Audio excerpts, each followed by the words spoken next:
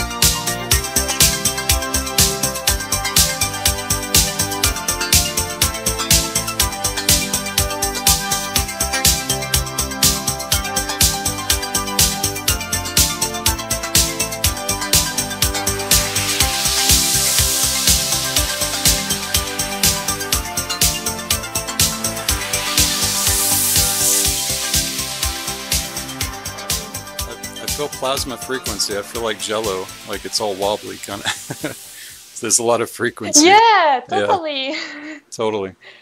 You know, when I was doing my meditation, I saw suddenly this, like, I still kind of see it like my whole room is surrounded with this pink plasma. So yeah, I get this heat wave now.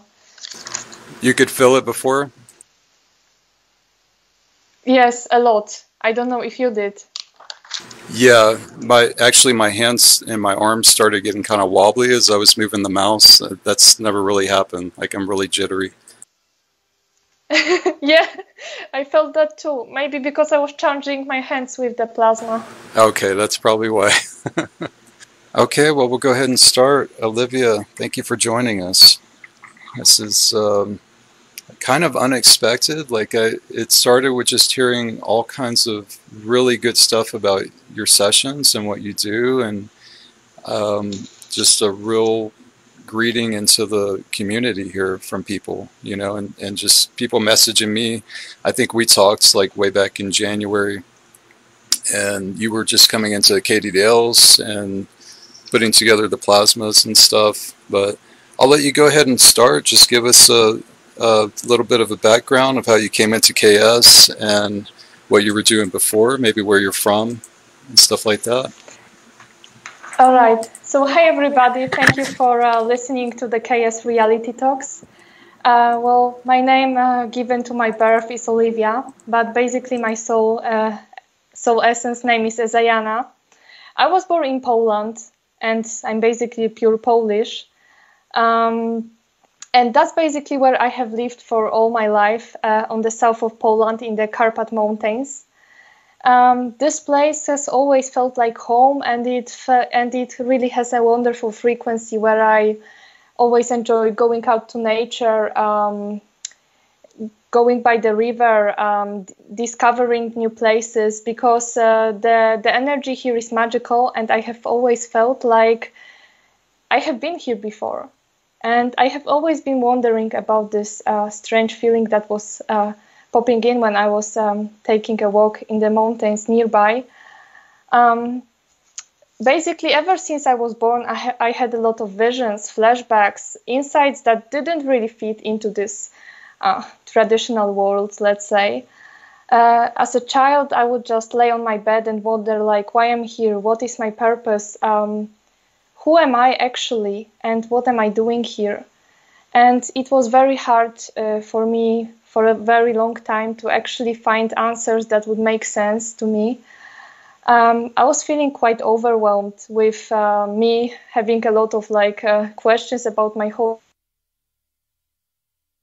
exam, while having to study, just kind of be grounded in this reality, while I was having so many questions and not really a lot of answers.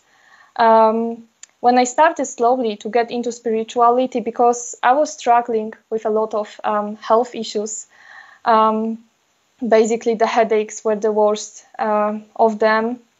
And I was looking for some solutions, because nobody could really diagnose me, what's happening to me, what's wrong with me. So I started to digging into spirituality. And actually the first video that I was watching, it was a guy who was, he was like a guest on some kind of a YouTube channel that I came across. And he mentioned the term, the halls of Amenti. And when I heard the term Amenti, I was like, wow, just the frequency itself of that name was just like something in my chest. Like now I know it's a heart chakra, kind of awakened. And I found out about Ashayana, the Voyagers books, and the Guardians. And that's how I started to keep going with it. How long ago was that? That was over 3 years ago. 3 years, okay. And that was like your first, would you call that like a spiritual awakening type thing, or your first modality?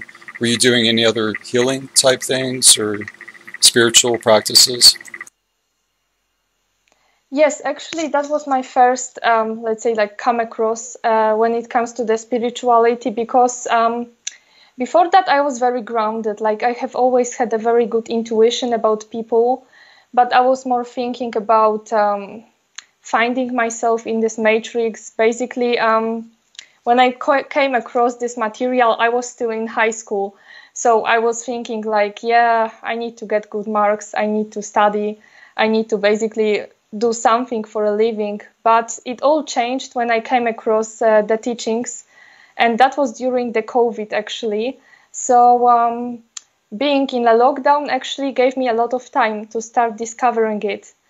And I had no idea really about different healing modalities before. I was raised in a pretty much of an open-minded family, but we were more about knowing that this world is something more than that. but I still felt like it's not enough for me. So when I started to come across the information from the guardians, it was like these missing pieces that I have always seen, they started to complete. Right. You mentioned that your family, was it, would you say like traditional, or were you raised in a religious atmosphere or anything? I was raised, no, I was actually raised in a very open-minded family. Basically, it started with us being vegetarians, being aware of what's healthy, what's not. And when I was 5, I started to like being completely vegetarian. My brother has been a vegetarian ever since the moment when he was born. And my family basically started to be more open-minded about the world conspiracies. They were aware of the of how this world is being perfectly controlled.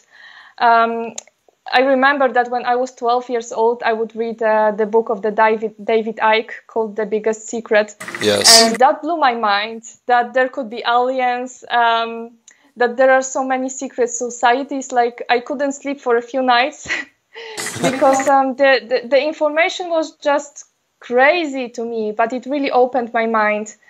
The reptilians. But when it comes to, yes, that chapter, when I read it, I was like, I'm afraid, really. Yeah, But we all were. That's what it is. When we come across this shocking information, we are at first we are kind of getting into this, like, this moment when we are afraid, but then we start to kind of accept this information and move forward. So it was this way for me. So yes, we have been always open-minded, looking at the world from a bit of a different perspective. I live in a very small village, and everyone is kind of a Christian here. We never have been. I was baptized, but only because we kind of did it because of the family and all of that. That's, by the way, a very interesting thing to mention when we're talking about the religions. Each religion, all of these things, such as the baptism or confession, this is basically blocking our chakras a lot. I'm seeing that when I heal people, they have these seals on their chakras when they are being baptized or having all of these different kinds of ceremonials. I do believe that all of these ceremonials used to be, sacred, just like we had one religion which was truly sacred. But it all got eventually distorted. And now the religions are really doing a lot of harm when it comes to our energetic systems. And that's also one of the things I have always been paying attention to ever since I started working, because I do feel like it was the baptism which actually shut down my third eye chakra for a few years. Wow. Do you see a lot of people kind of waking up out of religion, like in your local area and also worldwide? Definitely. Mostly because people kind of start to see that there are some missing pieces in every religion, that it cannot be the way it is said in Quran or the Bible. They kind of feel like it's not the full story. It doesn't fit to the rules anymore. So I see people awakening, and in Poland especially, it's visible because of these many priests are being accused of doing a lot of harm to the children. There are so many controversies like right now in Poland when it comes to that. So yeah, many people stop going to the church and they start to be open-minded. So it's wonderful to see it in this, like, manifesting in this hologram. Yeah, I was surprised to see how much disclosure happened on mainstream news, like with the churches, mainly the Catholic Church, I guess, disclosure with the priests. And yes, it has been spoken a lot in Poland because we are like almost like 90% of people here are Catholics. So, these older people who are a lot into religion, they just couldn't accept that. It was very hard for them to process. For younger people, it's a bit easier because young people don't really go to the church anymore. I would say it's mainly because of the laziness, but also to the fact that I feel like this younger society starts to break the rules. that's a good thing. But at the same time, they don't know what path they want to follow. So we are also like a big part of this society doesn't know which path they want to follow, but it could be also a good thing because they will start to look for different kinds of solutions to actually find path. They'll look for solutions for what? It broke up a little. I would say that they will try to find solutions because I do believe that humans have something like that. They need to believe in something. They need to have faith. And if religion is failing, there could be science, which in my opinion is a pretty big religion. Yes. But they will be looking for something which is going to give their life a purpose. And that could be the KS. This could be any kind of a spirituality, which is Christic. So when you said you heard the word Amity, and it sounds like almost like a memory or something, just something that affected you, familiarity. So it opens something. How far did you go into this? Like, because it was on a YouTube video, did you go right into like doing techniques? Did you study the histories? Where did you go after that? So after hearing the word Amenti, I started, like, I had this vision of myself, like, walking on this path. It was, like, made of crystals, and there was, like, a big portal opening up in front of me, and I'm going through this portal, and it felt like a memory, actually.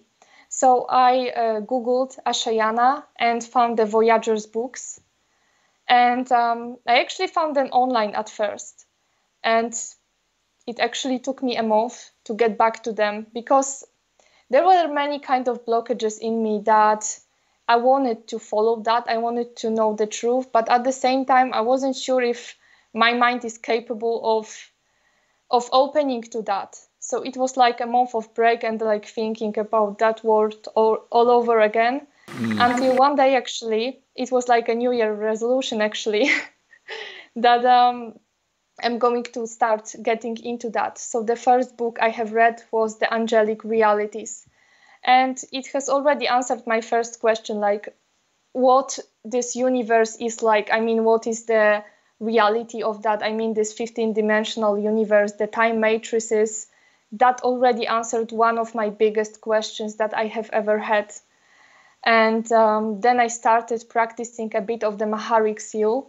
I had no idea about the plasma techniques at that time. I was mostly like focused on reading the books.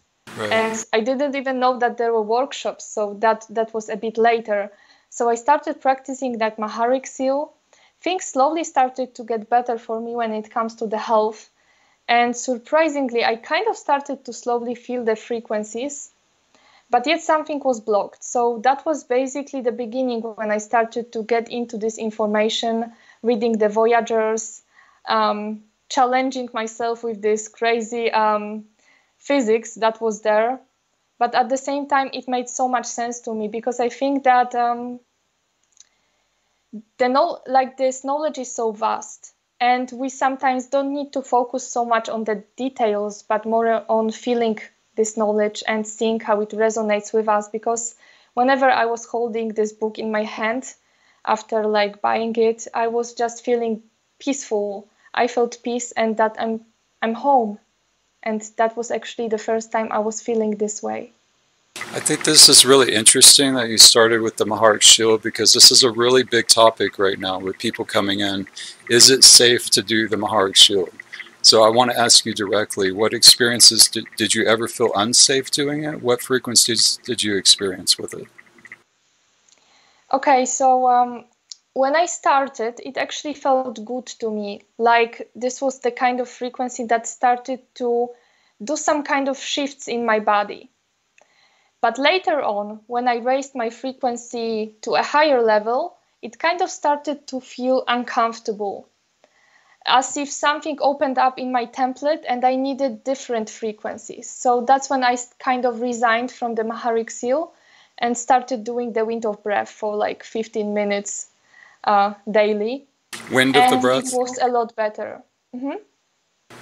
That latest plasma technique, the wind of the breath? the luminaire breathing?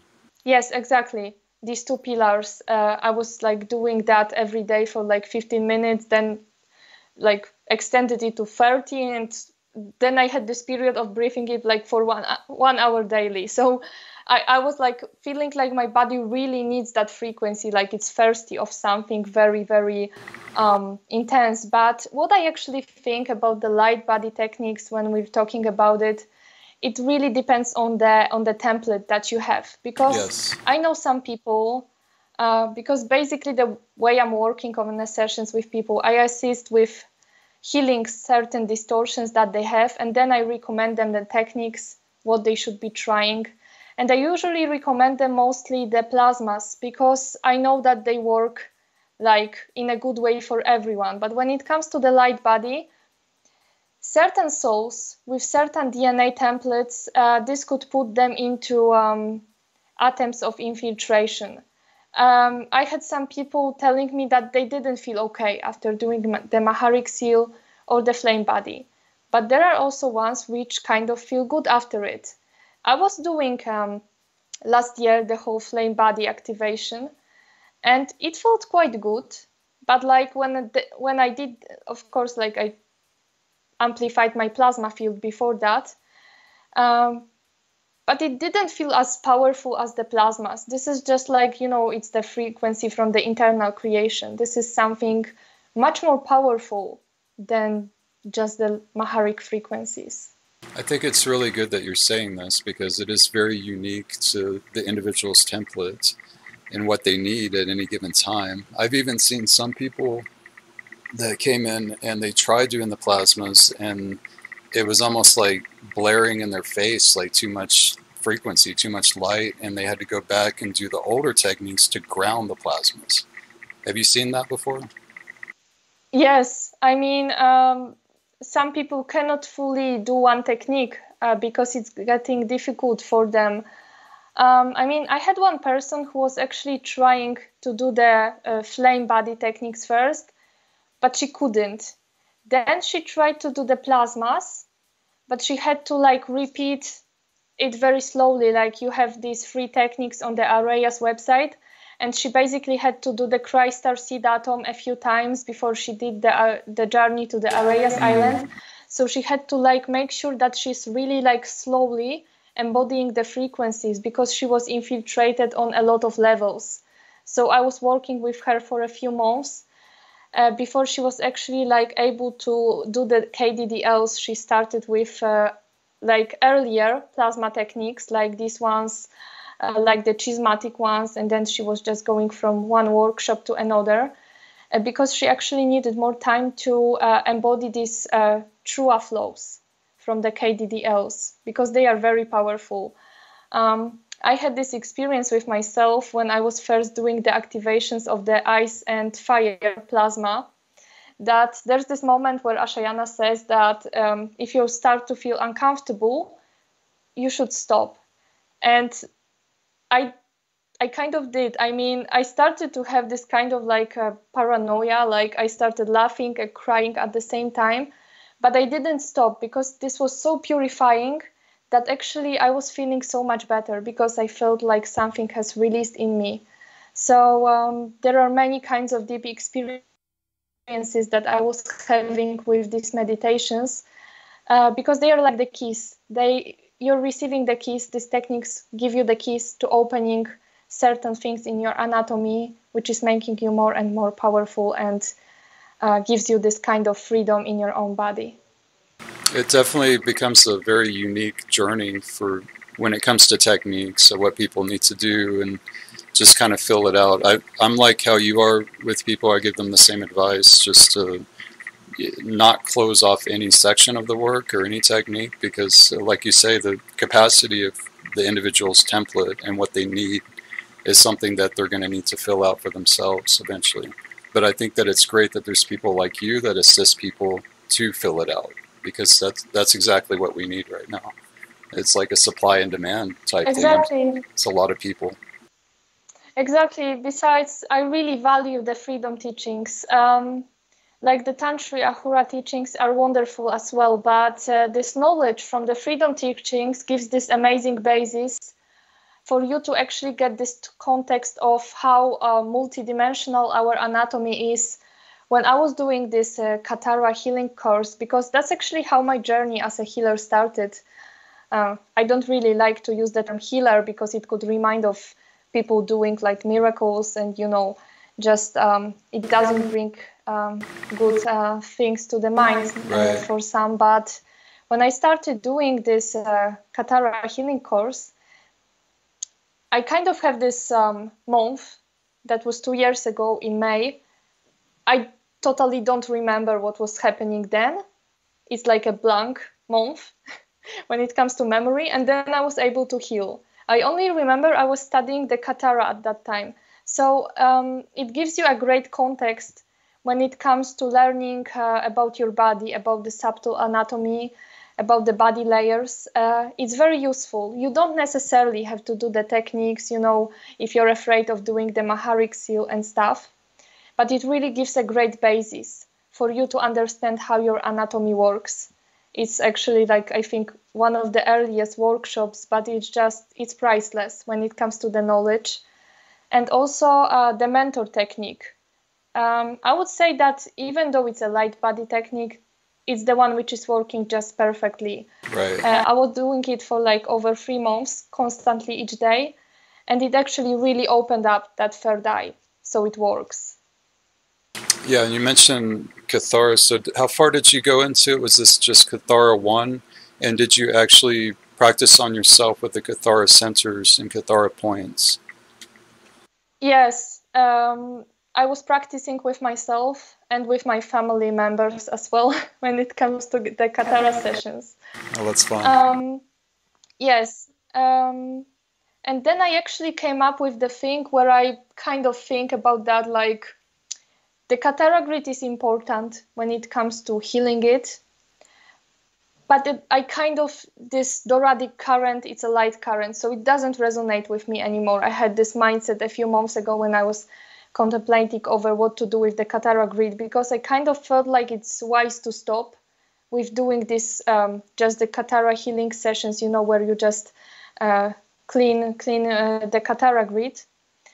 But I just felt like there is something else that you need to do with the Katara grid. So I was given this method by the Guardians where you're actually using the Illuminar frequencies to clear the Katara grid out of the distortions. Wow. And at the same time, it's creating this link between the Katara grid in your light body and the Katara grid which is in the plasma body. Because Ezayana, she mentioned it just in one sentence, I think, in the KDDL2, that the Katara grid is also on the internal creation level. So you're creating this link with using the Illuminar frequency to clear the Katara grid centers. Yeah, do you know Magdalena? She's in your country, in Poland? I don't think so. Okay. I mean, I think I saw her profile, but yeah. Okay, yeah, she's done a lot of light language art, and also a lot of work with the plasmas and the plasma frequencies and doing summaries on them and posting to the groups. So I had made a chart showing the location of the crystals of the plasma body anatomy, and it's almost, it looks like a template. It looks like our plasma body template, and that was from the seed atom journey. I don't know if you've seen that, but I was working on overlaying that onto the Kathara grid and just having light body, plasma body, and seeing where those points are close to, and maybe in the future Arrayas is going to do that, make routes of connection to both templates. Definitely. I mean, this is so essential when it comes to clearing our anatomy. We kind of have to work with the Katara grid because it also helps us understand the karmic imprints, what they are, why certain situations are manifesting in our lives.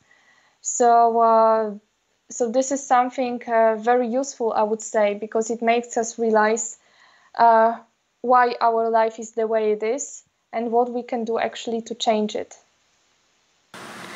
So have you worked with the latest KDDL3, also the 8 breath that we recently did? And what was your experience with that? Because that was actually, it was weaving together light body and plasma body. It's a pretty incredible technique.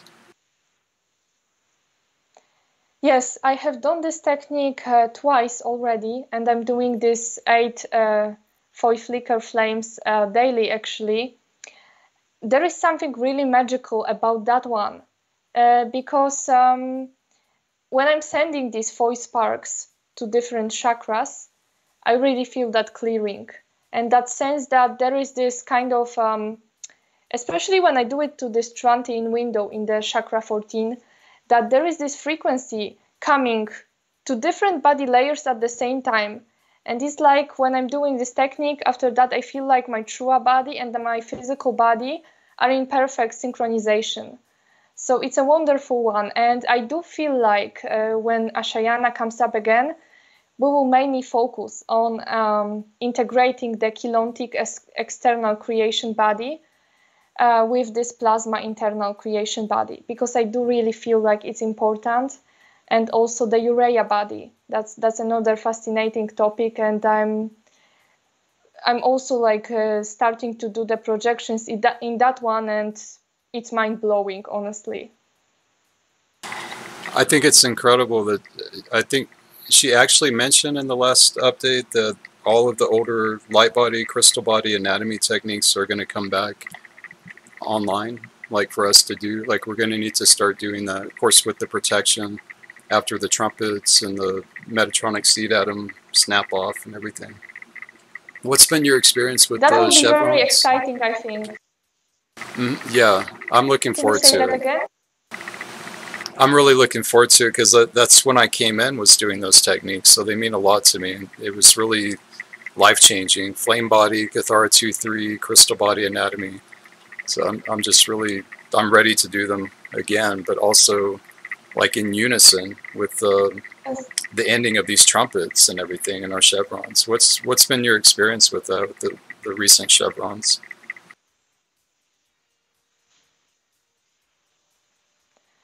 Yeah, I mean the crystal body was also a wonderful one. I felt like this the lotus breathing. That was like another great technique. I really like these different types of breaths that Ezayana is introducing, especially like also this breath of the eternal ancient eyes. That's another great one. I really do feel like because I was feeling that chevron frequency like for over past 2 weeks, I would say, and I felt like it really started clearing a lot. Like it has been making my head a lot more, I would say, in harmony. It was bringing a lot of positivity into my mind, and it was making me very creative. So I feel like this frequency is going to actually keep inspiring us, kind of synchronizing us even more with the planet. So I actually have had this calling lately to do some even more projections in my plasma body, to keep catching these frequencies and even spreading them into my sessions, even though I noticed that quite a few people are catching this chevron. So yeah, we are having like an amazing time, and today is like the first day of the Hitaro, of the electric peak. So I feel like there is so much going on with the planetary grids right now, but it's definitely the change for the positive. A lot of people in the Telegram group said that they noticed fatigue, and just I look at that as like just frequency saturation, kind of like at the workshops where she said people would fall asleep, where it's just like hitting density one so much that it's affecting your physical anatomy, to where it's don't want to say overload, but you're just like saturated in it, and you have to process it and just breathe it through. Yes, I was talking to quite a few people lately about the way they are feeling, and I noticed that the most common, let's say, symptoms of the chevron, these are like troubles with the digestive system, with the liver, with the intestines. I was feeling that with the intestines especially, so it was some kind of a clearing out there. The feeling of either being too tired or too energized, and a bit of a mood swings. So this is like a very intense clearing frequency, and if some people aren't quite ready for it, they might feel it a bit negatively, or being very tired because our body kind of turns off when we're having these high frequencies. But I feel like for those who are actually consciously working with the frequency, it could actually really, really speed up the accretion cycle in their bodies. I was making excerpts on the encryption lattice because I think that that's something that becomes important to be aware of when you're clearing. And just before the chevrons, when I was posting these excerpts to kind of assist with people that may experience some level of clearings from the chevrons. Have you studied that much on the encryption lattice? Like in sliders, have you gone into sliders that much? I have gotten into first 3 parts of the sliders. I was very much focused on getting into this grail state and mastering that, but like the next parts of the sliders are definitely in my plans. But yeah, these first 3 parts of the sliders, I don't think that the encryption lattice was mentioned in those ones. And also, you mentioned digestion, so the solar plexus, that seems to be something that's really important, like to clear that out. The Beastie Banshee from the Aruba workshop, that's... Definitely. Yeah. You know what I have experienced, because I'm working with these Aruba techniques quite on a regular basis with this C3 command, and also with getting different kinds of like frequencies which were on that workshop. And there is this one really quick thing that Ezayana has shared, that like you're inhaling into the solar plexus, or more like this blood crystal sac, and you're doing this 2-point inhale. I don't know if you remember that. And you're like disattaching these cords connected to each other. And this is clearing these marketer fields. So basically, I have felt like doing this quite often lately. So I really feel like it's working. Was that the Austriana sac, which is like, it is the blood crystal sac later on? It's... Yes, exactly. Mm-hmm. Yeah, which also, that was the seed atom journey, one of the locations of the plasma, like crystals of the template. So we had like the wing spots and the blood crystal sac. Yeah. So it's almost like some of it's just coming online, forming a new Cathara grid, like she said, kind of into internal creation. We'll discover like these points in our anatomy. I mean, that seed atom journey was like a very deep experience. I'm sure that it has been for many, because I feel like it's one of these key journeys that everyone must do at least once. But I feel like it's good to repeat it actually quite often. However, yeah, when it kind of felt like, because that was actually the first journey I have ever had in my plasma body, even though I had felt like it was already active. And the visuals were like just amazing. And when I was like right at the core of that seed atom, I really felt like this wonderful connection to the whole universe, that like there really is this Christ star from which we all came from, and that we are all connected to it. So I just felt this incredible feeling of this connection, of this joy. And that was actually the beginning of me and my conscious work with the Alhumbras.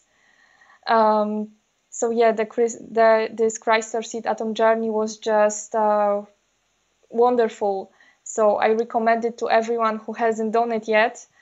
And yeah, I really felt these crystals in my sac when I was when I put them.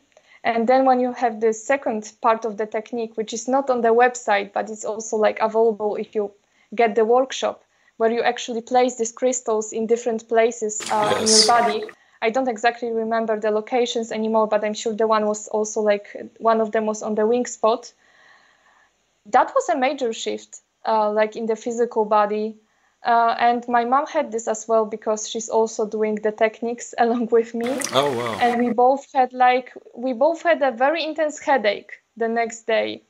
But we felt like something is transforming out there. So I was just like checking us, like seeing with my third eye if everything is going there, all right. But yeah, it was just the process that we had to go through. And then we were just feeling just fine. It's always incredible to see people just come in like yourself, where things just click, and it's almost like they were just it's the divine timing thing. You just come in and the codes click on, and you know that there's something going on there. You know that they're keyed into what this work is about. It just makes perfect sense for them. It's amazing. You know, for me, learning this work was just like reminding it. For me, it was as if I knew this knowledge, because each time I was like reading a chapter either from the Voyager's book, or then I was doing this Master's Templar Stewardship manual. I was like, at first I was very much into history, into Atlantis. And the memories from Atlantis were the first memories from my previous lives which showed up, about me actually being an exorcist there, helping, assisting with removing these negative entities, negative forces which started to show up there. And I was actually like a teacher there, learning others how to do that. So these were like very intense experiences, and the first kind of memories that started to came back. Then I actually realized I was one of those who were actually teaching this knowledge on the Middle East when we were trying to introduce, let's say, like the basis of the Islam religion, even though it's not the way it is right now, but like the original teachings. But it ended pretty badly for me at that time. But yeah, I was always working with this knowledge, working with the planetary grids. I also have these memories from this, how was this event called? The Fall of Brenoe, where we were trying to send the right frequencies to the gates during the Rainbow Round tables, but unfortunately they kind of made the plans quite difficult to accomplish. So yeah, a lot of memories with the teachings, with other angelic humans that were working with that. I also remember myself working with King Arthur. So yeah, there's just so much. And whenever I was reading, the Voyagers, especially, these memories from my previous lives kept coming back. So it was like kind of reading the diary that I used to write a long time ago. You mentioned your mother, which I think this is beautiful that both of you are doing this.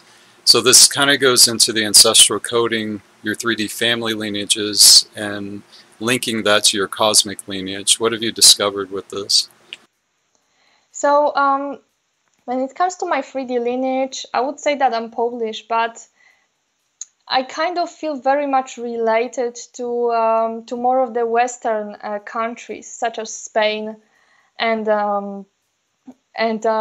France, actually, but maybe that's also because of my dark hair. However, when it comes to my cosmic lineage, at first it was like I was feeling very much thinking that I'm a starseed, but at the same time I was feeling like I'm kind of more than just some kind of a starseed from a different planet.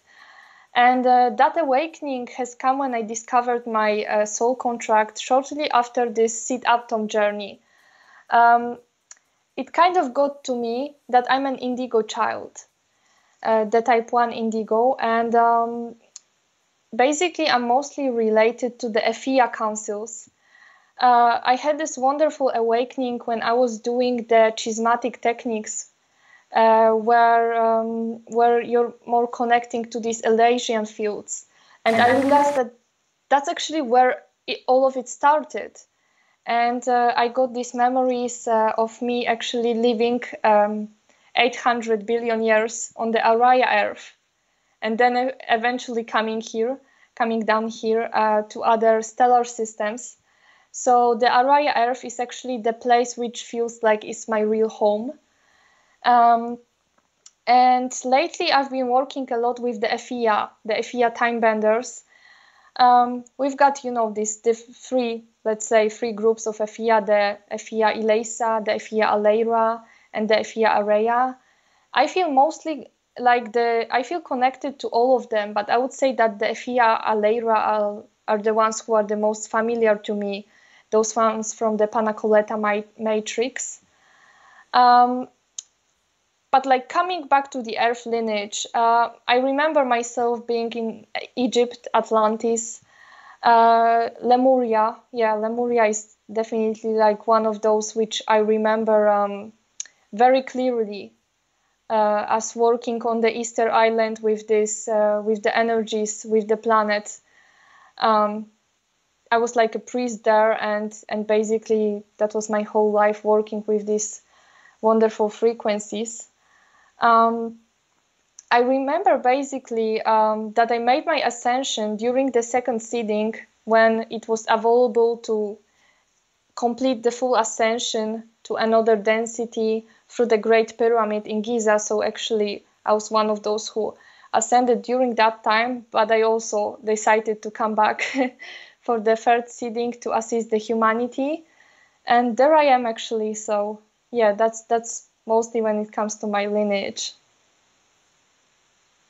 And you mentioned indigo. Do you know, have you studied the different types of indigos? Indigo 1, Yes, 2, 3?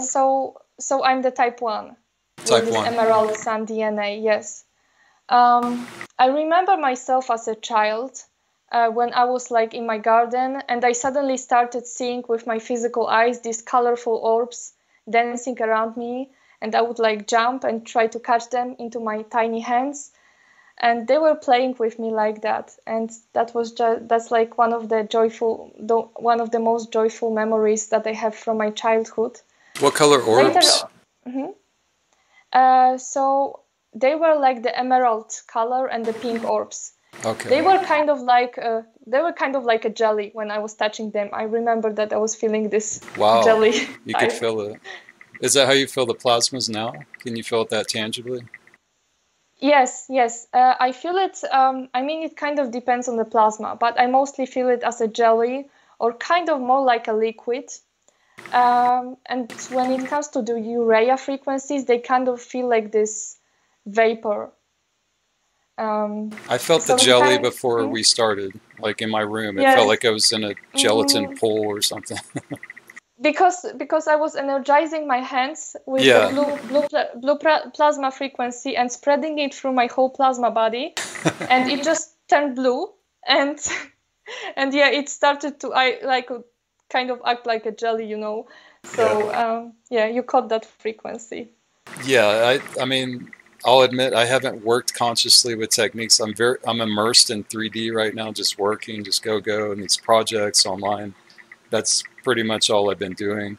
And it comes in phases for me of when I need to. Like the 8-breath thing, that was definitely something I needed to do. It just unclogged something. It was something I did for a while after. But then it's like a saturation thing, you know? So whenever you come in contact with somebody that's actively doing it, it's like, oh, wow, yeah, I remember this. Like, okay. It's a really powerful frequency, though. Yes, I mean, you know, for me, I would say that doing this technique is like a lifestyle, since I'm like, I made many kinds of, I would say, controversial in terms of 3D decisions, that, you know, not going to college, not going to university, not really continuing with my 3D education, just focusing on my sole purpose. Yeah. I kind of decided that I'm just going to fully dedicate myself to doing the techniques, to working with the frequencies, because I was once like thinking, are these the techniques which are kind of making me see things, or what is it? And I kind of got this message that the techniques are the keys. So you could have this analogy that you're holding the keys and you've got the door, but you need to do it by yourself. You need to get the key into the door and unlock it. Right. So the techniques give you the keys, but what you're going to do after is basically up to you.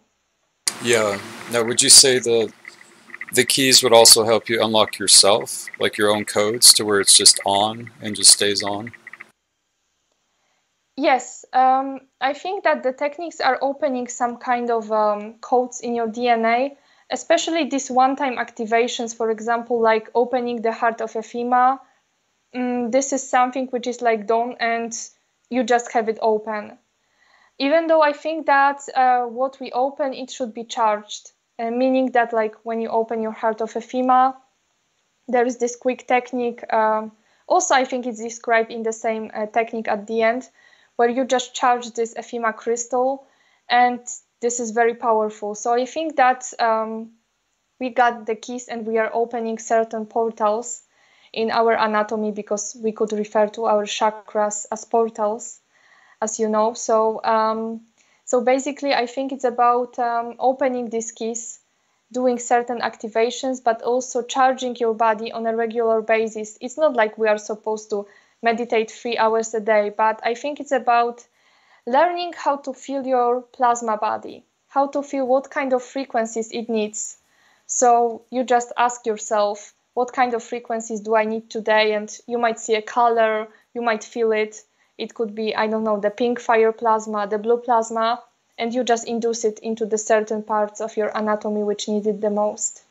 Really personalizes it for the individual too, which makes it more real. You mentioned the Definitely. Alhambra and the Alasans. Is there any distinction that you feel between those two groups, those two councils, Alhambra and Alesa? I would say that I feel a difference in their frequency. I mean, the Alhambras are, they come from this 8 core plasma suns. And I feel like the Elasian are kind of like this council which is, maybe that's not the right word to use, but like governing them. Like they are like another stage of the Alhambras. Okay. I started having conscious contact with the Elasians after completing the schismatic techniques. I came across one of my guardians when I was on a projection to Araya Earth, and this entity just felt so familiar, and it has a great sense of humor. Like he could literally make me laugh so much, and I feel like the Elasians, they are just, at least in my feeling, they are very like straight, honest, and they will always tell you the truth. So will the Alhambras, but I feel like the Elasians are just very, very direct, and there is this power frequency coming from them. So I basically have quite a few guardians from the Alhambras and from the Elasians. And right now I'm mainly working with the Fia Aleira. I was told that I'm basically going to start kind of a new contact with the entities when the Hitaro begins, and that turned out to be true. So basically I'm working with the different councils. I must also mention that we've got this new council, the Ilania Topia Urea. Yes. I was experiencing their presence mostly.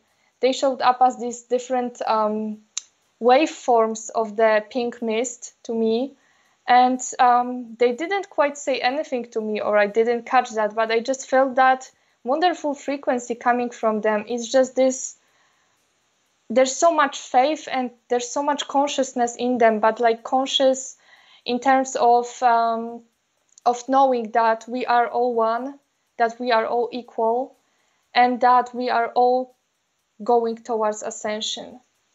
So a lot of unity consciousness, like coming together, bringing people together. Yes, definitely. Okay.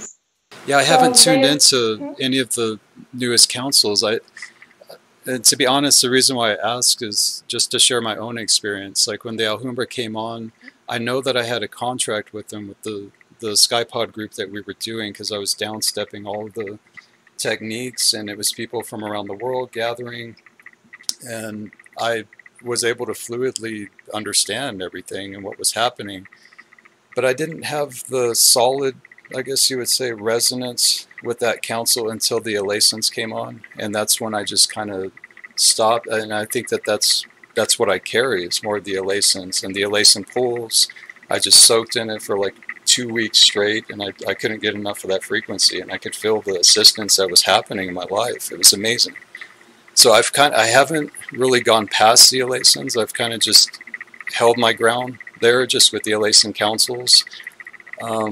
So it's interesting to hear like these new councils that are coming on, because I haven't worked with them at all. I just feel comfortable where I'm at, if that makes sense.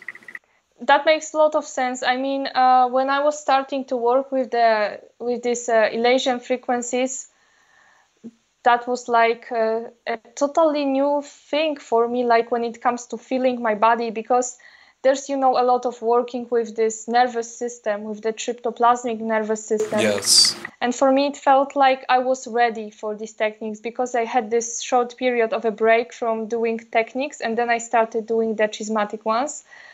And I just felt like my whole system is being rebuilt.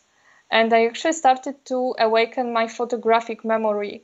So Wow. that was like a nice thing because actually I was like participating in some kind of a contest just like after doing these techniques, and I was like, wow, I can remember things so quickly.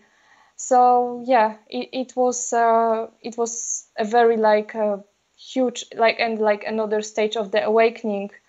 And then it kind of carried on with the Ephias, and I'm just really hoping to feel more of the Elania, Topia, Urea, because those are also amazing beings. But at the same time, I'm currently sticking to the Ephias and just seeing what's going to come up next. I want to go back some into the subject of purge and clearing. And you had mentioned that before coming into KS, like there was health problems, internal struggles, you're dealing with different things. I'm just reading over some of the notes here.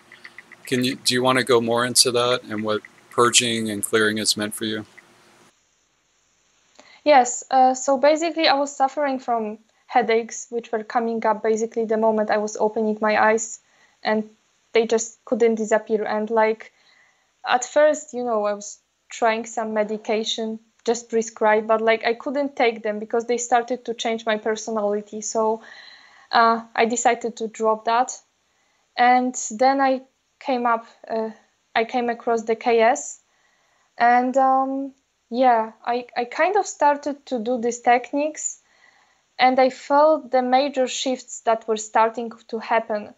So basically, I felt like I was being blocked. I was very blocked. And again, this was Maharic Shield? Sorry, I just want to know yes, which yes. Okay. First it was the Maharic Shield. The Maharic Shield, and what else was that? Flame the body? Mentor. Oh, Mentor, okay. The Mentor and different techniques from the angelic realities. So there was also this Epsilon sequence there. So you did experience some healing with these older techniques. It was definitely an upgrade. Okay. I was actually able to do a lot with these techniques because the Maharic frequency is very, very healing. So for me, it just felt great. And I started to work with those like on a daily basis, even like 2 or 3 times a day, because I had a lot of free time basically. And this consciousness started expanding. The third eye, which was awakened before, started to expand even more. So basically the clearing for me, it meant getting rid of the things that were blocking me, that were stopping me from being fully able to be who I am right now, to be fully aligned with myself. Because if we are living all the time with the blockages, which are causing us, for me, it wasn't just headaches, it was a lot of depression, fear attacks. I was afraid to sleep, basically, and I didn't know why. And it really started to get interesting when I started to get rid of different entities from my body. I had these experiences of this huge black hand going out of my head, and that's when this headache stopped for good. Then I had like different entities even like coming out of my body, and then another one's trying to attack me. And that's actually when my guardian contacts started to appear, when I started to see different kinds of entities. After releasing these blockages, they started to teach me how I can actually, how I can start to get rid of them, how I could clear and protect the space around me, how I could close dark portals and things like that. So at first it was the work which was supposed to protect my field.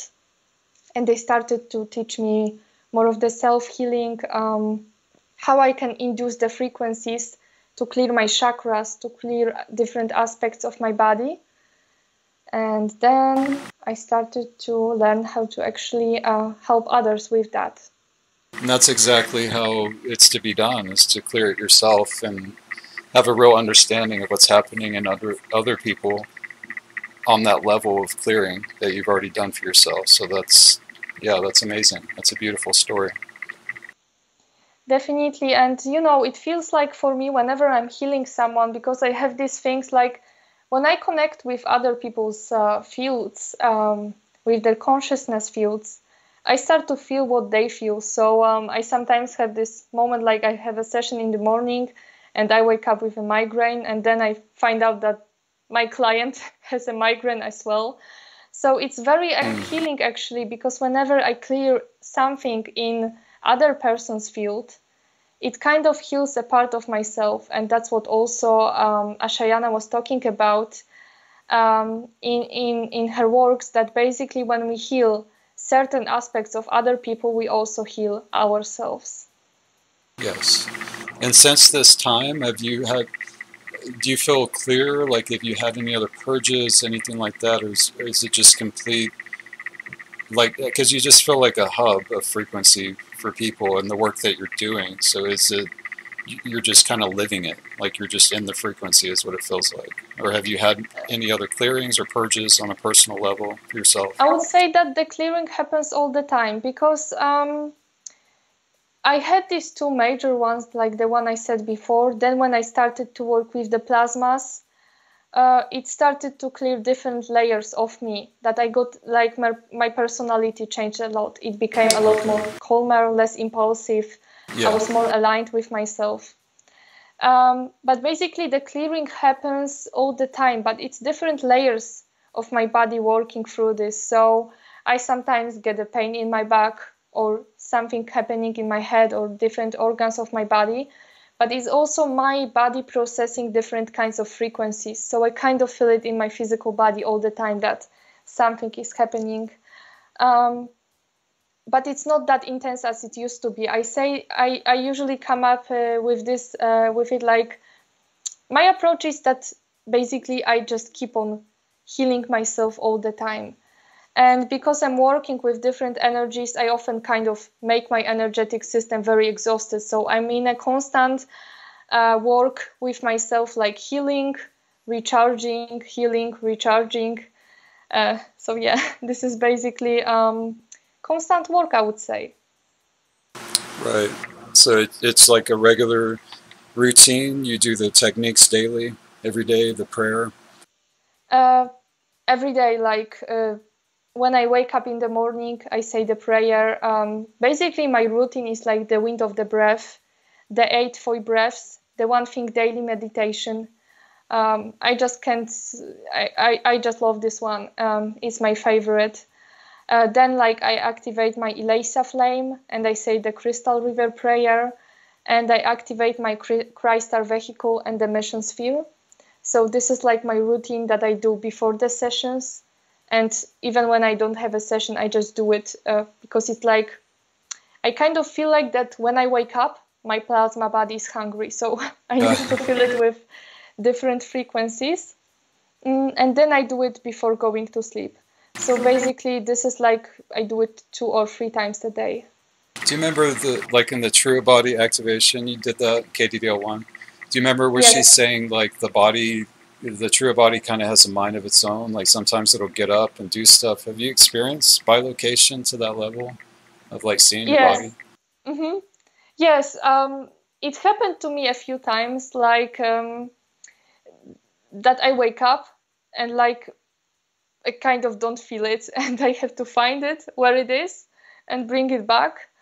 Yeah, it was getting very wild when I started to like activating it. Like the first time when I activated it, it's like it suddenly ran to the other part of the room. I lost control over it and it started to make very fun face expressions just to make me laugh. So it's literally like an energy body you can sense when it's not in your physical body. Like it's out, you feel a little more empty, like it's not here. It doesn't feel complete then.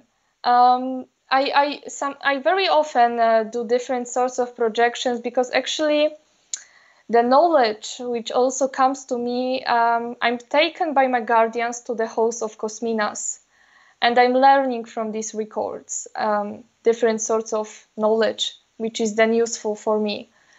So I usually do it through the true body projection.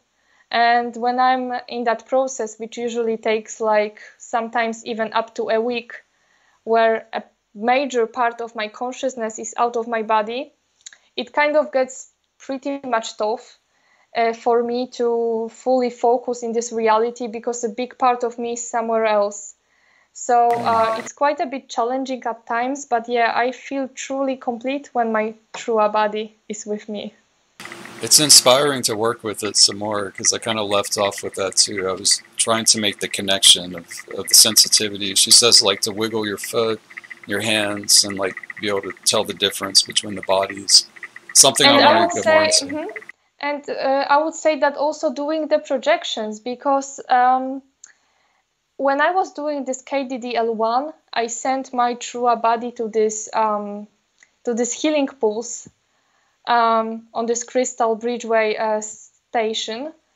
I don't remember the full name, but yeah, on Median Earth. And in this pulse, I was like taking this wonderful bath. And I remember that when I brought this true body back, I just felt so much better. And ever since then, this true body started to feel more active. So I would say the more projections we do, practice makes perfect. So the more projections we are doing to different kinds of places, we are also making our true body more conscious of itself.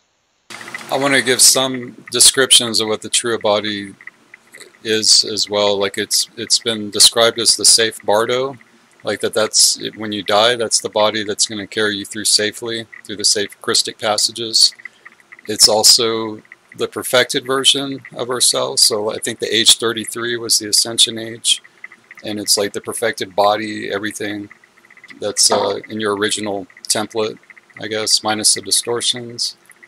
Also, it's the body that's going to ascend, like it's the one that's already there to connect with. Yes. So even if we have some serious distortions in this physical body, the true body is not going to have them if we heal it enough.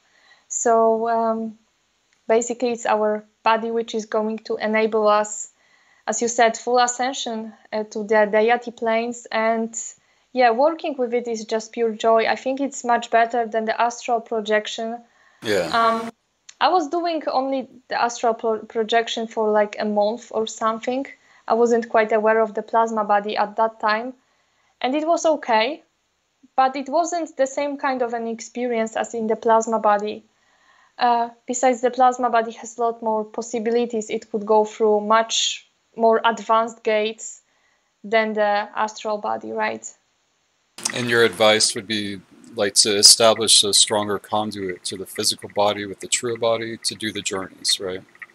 Yes, because what could happen during the astral projections, your astral body, if you don't do a strong protection, it could easily get infiltrated, hijacked, attacked. I had many cases of actually saving the astral body from some kind of a space-time, because it was actually stuck. It was being stolen, and then you're feeling so empty and you don't know what's happening to you. Well, it's actually not there.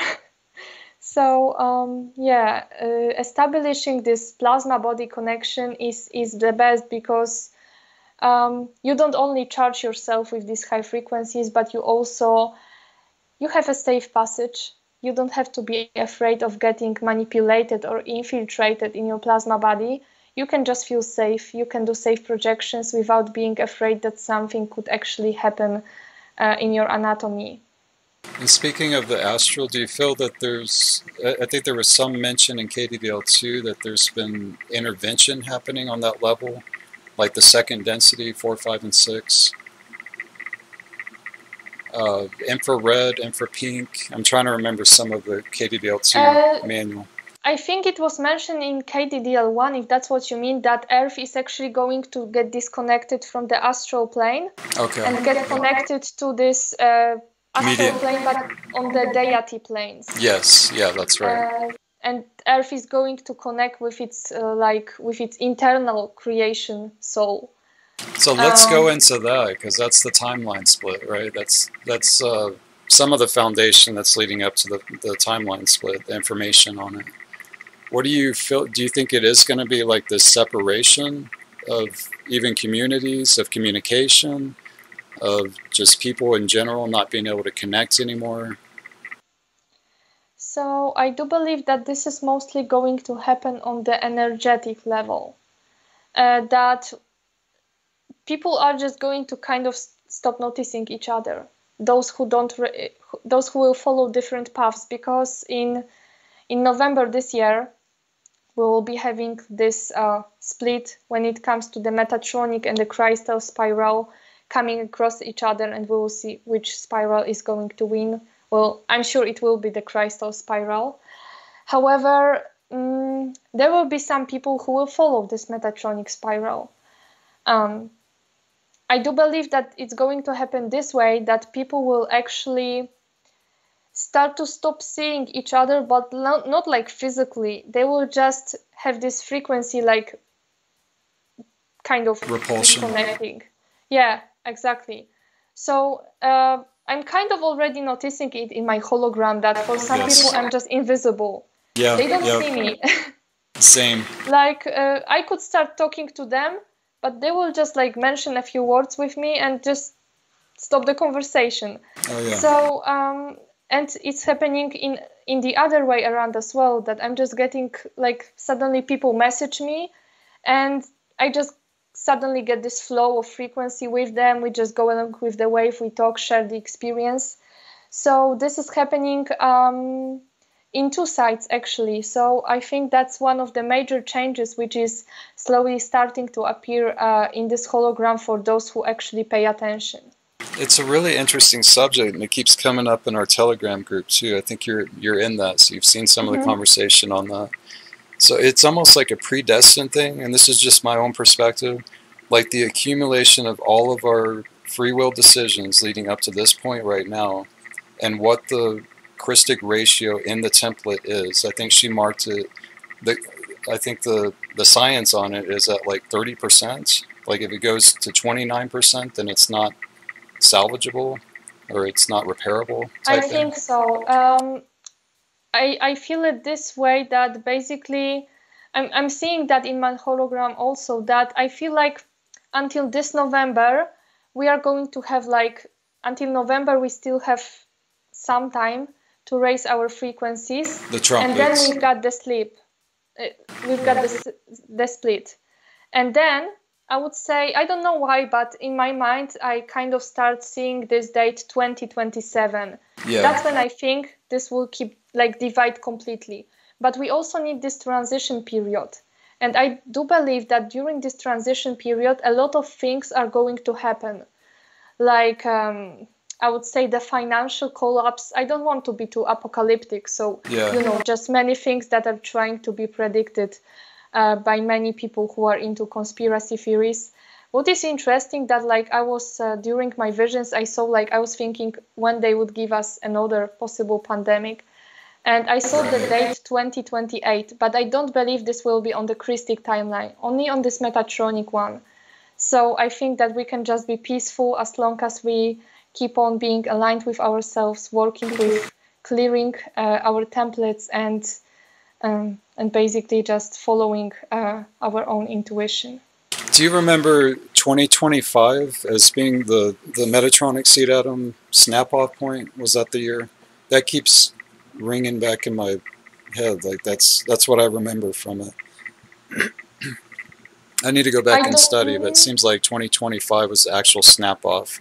So if that's true, that would probably... Could be. Yeah. I could probably pull up the chart and post that again. Yeah, because it's also, I think the important factor is also this Thea seed in the Earth core. Sorry, I'm losing my voice. I've been clearing this whole time. My throat's been clearing the whole time. So basically, I think this Thea seed being kind of, let's say, closed or like being overridden by these chevron burst frequencies. So if we've got this chevron burst next year, the 8th one and the last one, then I think this one will be like the end when it comes to the trumpets and this Thea seed being like a danger to the life field on the planet. Because what I'd like to also mention is the dark flower, because it's often being spoken along the Keylontic science communities as something quite scary, as something that people are kind of afraid of. It might be scary at first, but it's actually very easy to cure it. Even if, because I remember that it was said that if it reaches this 30%, it might actually, like, you cannot fully cure it. Yeah. I experienced that it starts to poison the soul. Like the soul starts to get the dark flower as well, not just the plasma body. And that's when the problem kind of gets, because that's when the body starts to get infiltrated by an entity. You lose identity. Yes. You start to lose identity. And I was dealing with people like that. I had this client who's actually, he was technically diagnosed with blood cancer, but that wasn't exactly true, because they never said he has it. They just said because of the bad blood results, he has a cancer. So that's not quite true. However, when I was connecting with him, I saw this soul being basically poisoned with the dark flower. This black tar was not just on the plasma body, but also on the soul. So I actually had to clear the soul first, make sure, like, bring back the connection to the source with the soul, and then start with assisting the dark flower. Just real quick. So when you brought the connection back to the soul, the importance, from what I'm seeing, would be actual coherency for the person to make better decisions, to want to heal, and like to have that intention there to heal. Of course. It's always about the intention and about the free will. Yes. He was shocked with all of that. And then I had other cases like that. When it gets really bad with our physical bodies and with our mentality, when it comes to depression, losing your own and our own identity, and also like just feeling like we just don't exist here anymore, then there's something definitely wrong here. And that's what they are doing. That's what they are doing, fatally. They are trying to bring this dark flower to the critical point where they could start overtaking the soul. And that's when the problem gets really serious. But it's still able to get reversed if one starts to work with the techniques, if one wants to start working with themselves. And the reversals, like, because this kind of brings up the subject of the violet infiltration, if you will, or the violet ray being compromised on that level, which is a plasma level. So there's, and I think that's the emphasis of the fatality attack. It's the reversed violets, right? It's a reversed violet frequency, a plasma. So have you been able to reverse the reverse on that level? Have you seen it go that far? Is it mainly just soul level? Well, but that's one other thing that I would like to clarify, because I said the soul, but I'm not talking about the soul that we're thinking about on the external creation level. I'm talking about the soul on the internal. Okay. So that's even a deeper level. That's what they are doing. They are poisoning the soul on the internal level, so they could cut it off from the eternal creation. And then, you know, the external level is connected to the internal, so this one also gets disconnected. So the deity, so like the deity identity is getting reversed. So. Yes, and that's a very difficult case then. So basically, the only cure for that is using the urea frequencies. Because you could try with the Sun 8 plasma, which cannot get reversed, but the urea frequencies from the Efi consciousness field are much more powerful. If you're bringing this plasma vapor, actually, it's like the plasma, not the plasma, but the plasma, you're bringing back this pre-plasma, which is healing this reversed plasma currents. So that's the only cure for this case. So you're seeing on, okay, so like on a planetary level, it's already been overridden. The frequencies here and available. What do you see as far as people able to work with that frequency? Do you think that that's going to happen to where all of us are are going to make it through this? Are people making that choice from what you're? And I know that you're kind of new to this; you're just coming in. But what do you intuit on this? You mean basically? Okay, so I do feel like not all of the people are going to, like, let's say, ascend along with the earth. I do believe that some people, their souls kind of chosen to fulfill the space dust return. I have seen some people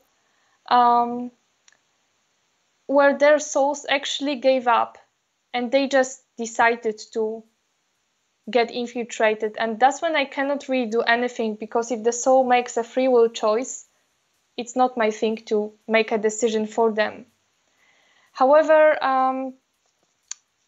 I feel like many souls are still going to awaken, and that they are in the process of awakening.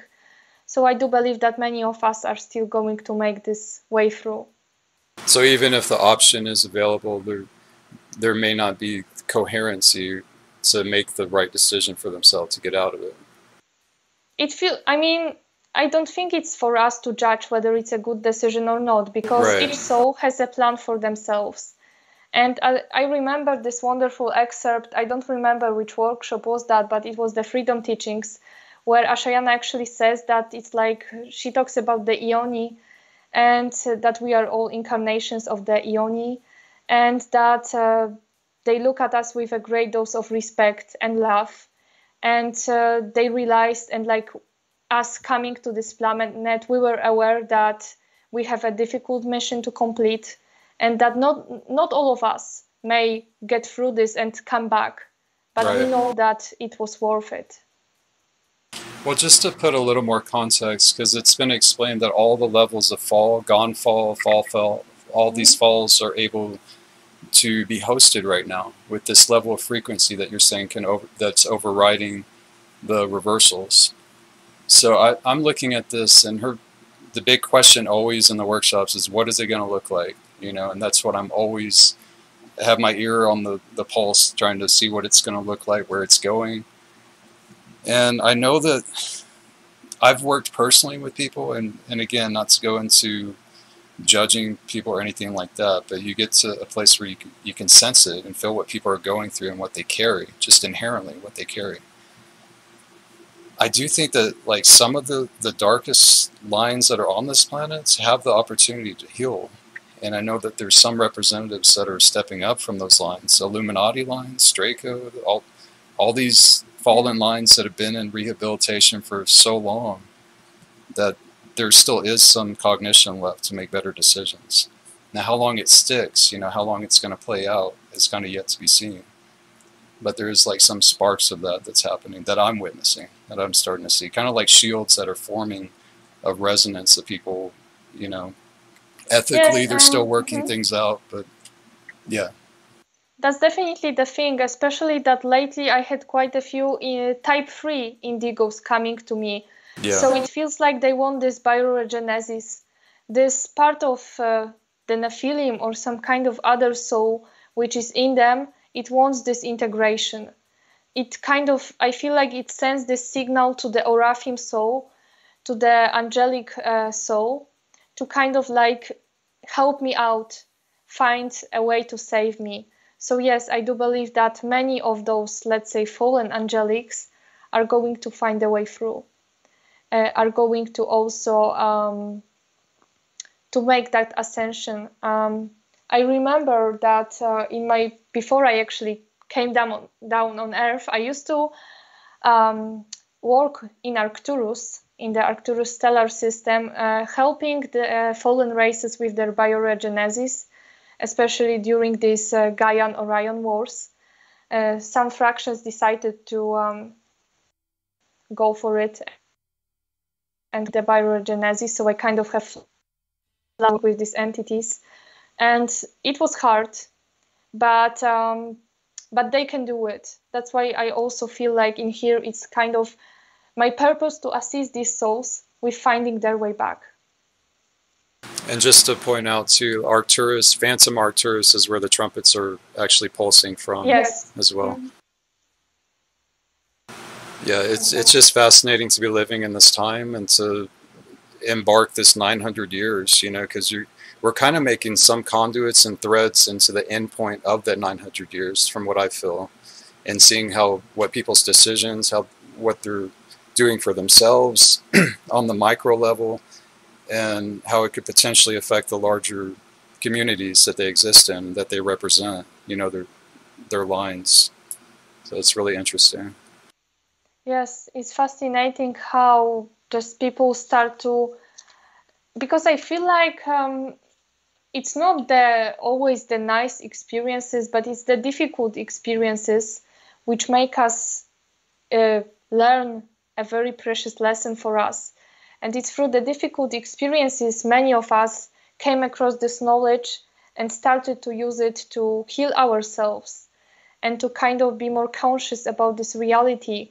So I do believe that the main purpose of Keylontic science, and I feel like it will be for many hundreds of years, because I feel like there will be always us Christics and the next generations over the next 900 years, always trying to bring back this knowledge, to restore it, to always show its value to others, so they could always have this choice to follow this path. Also, the Nomi gene comes to mind too. What you've been kind of revisiting Aruba as well.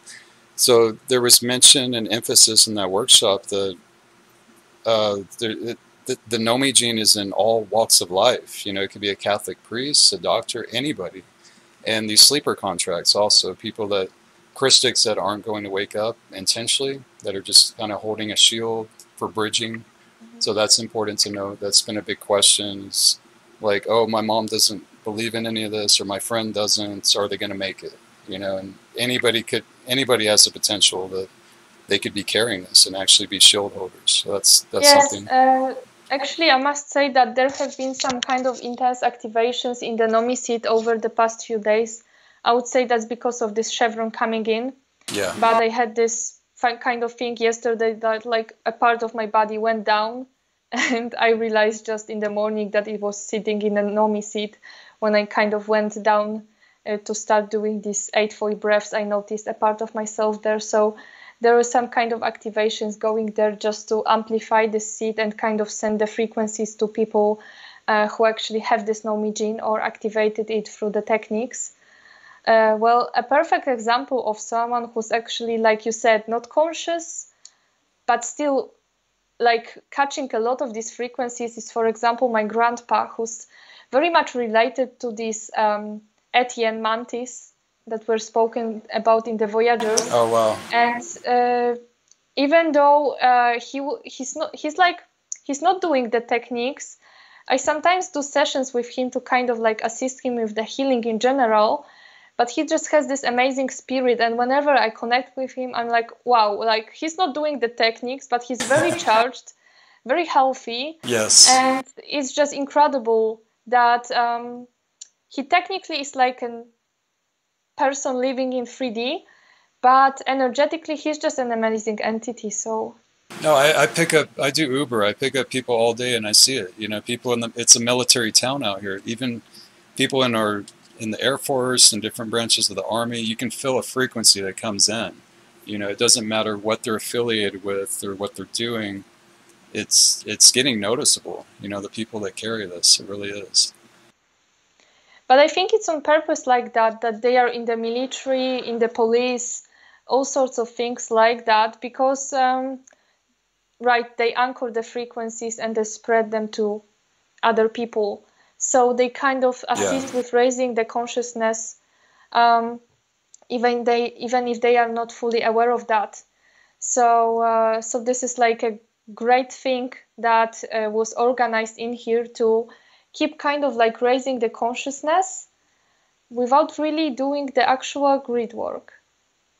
Yes, and also the connection to J12, Joshua 12, the original Jesus Christ, right? Like this is his lineage that was spread out through all the 12 tribes, if I'm understanding that correctly too. So it's in every single race, in every country, everywhere. Yeah, definitely. All by and design. The Qatari people, they are just I just feel such a strong connection to them, to the Qatari people from the southern France. They are also related to Joshua, if I remember correctly. Like this story with this with their knowledge, and then how they were like, you know, how their life was just ended very quickly by the Crusades. But they are just amazing, and I feel like, because I think Ezayana said that like there were 3 Qatari people who kind of managed to escape when that crusade began. All right. I do believe that their lineage is still going. Yes. So they are kind of also like still continuing that heritage of Joshua. And whether they're aware of it or not, like it's still preserved. It's not like something where they were trying to consciously protect their bloodlines. It was just passed through. That's probably the stealth part of it too. Yes. So basically, it's always like, I think that's also the main reason why we should never judge people, because we don't know what they are really doing here, what their real purpose on here is. We might get different kinds of impressions from them, but the truth is they might be totally different than our ego first thinks that they are. And even with the vaccines and stuff, what have you seen with that? Is it detrimental? Like people, because this is huge in the community right now. There's a huge divide of the vaxxed and the non-vaxxed, and stay away, you're shedding, you know. Yeah. So I do believe that first of all, they aren't going to infect us with anything. So we can hug them, we can shake hands with them. We don't have to treat them as if they are like spreading some kind of an infectious disease. I think that only like sexual contact could be dangerous, because the dark flower is spread through the sexual contact as well. But I think that what the vaccines are causing, because I have seen that many times on my sessions, so there are basically 3 main things, and it depends on actually what that vaccine includes, because the first thing that comes up are the parasites. They're in the blood structure. Then we've got different sorts of nanotechnology. And then the dark flower on the plasma body layer, it's really making it very, very bad. So, but there are also people who have taken it, and it was the placebo. And I have this theory since a pretty long time that it's not quite a coincidence that some people got the placebo, because I was working with a few people, and I was like shocked that like they told me they took the vaccine, but it turned out it was a placebo. So I think that some people weren't meant to take it, and they just got the placebo. There are no coincidences.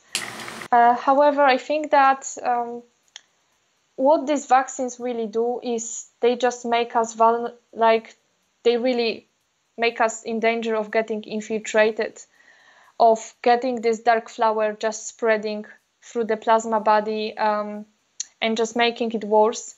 But at the same time, it's not like it just means the end of us. Like we had this theory that there will be so many, deaths that like everyone is just going to die, everyone who took that vaccine. That's not quite true. That's not going to manifest in our hologram, I think.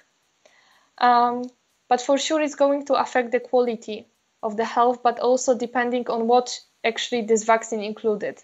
Because it feels like each one of these vaccines included something else. It depends on the type, but also on the dose that you took. So at the same time, I would like to calm everyone that this is curable. And actually the plasma frequencies are the one which are kind of starting to again integrate your structure and clear the DNA from this substance.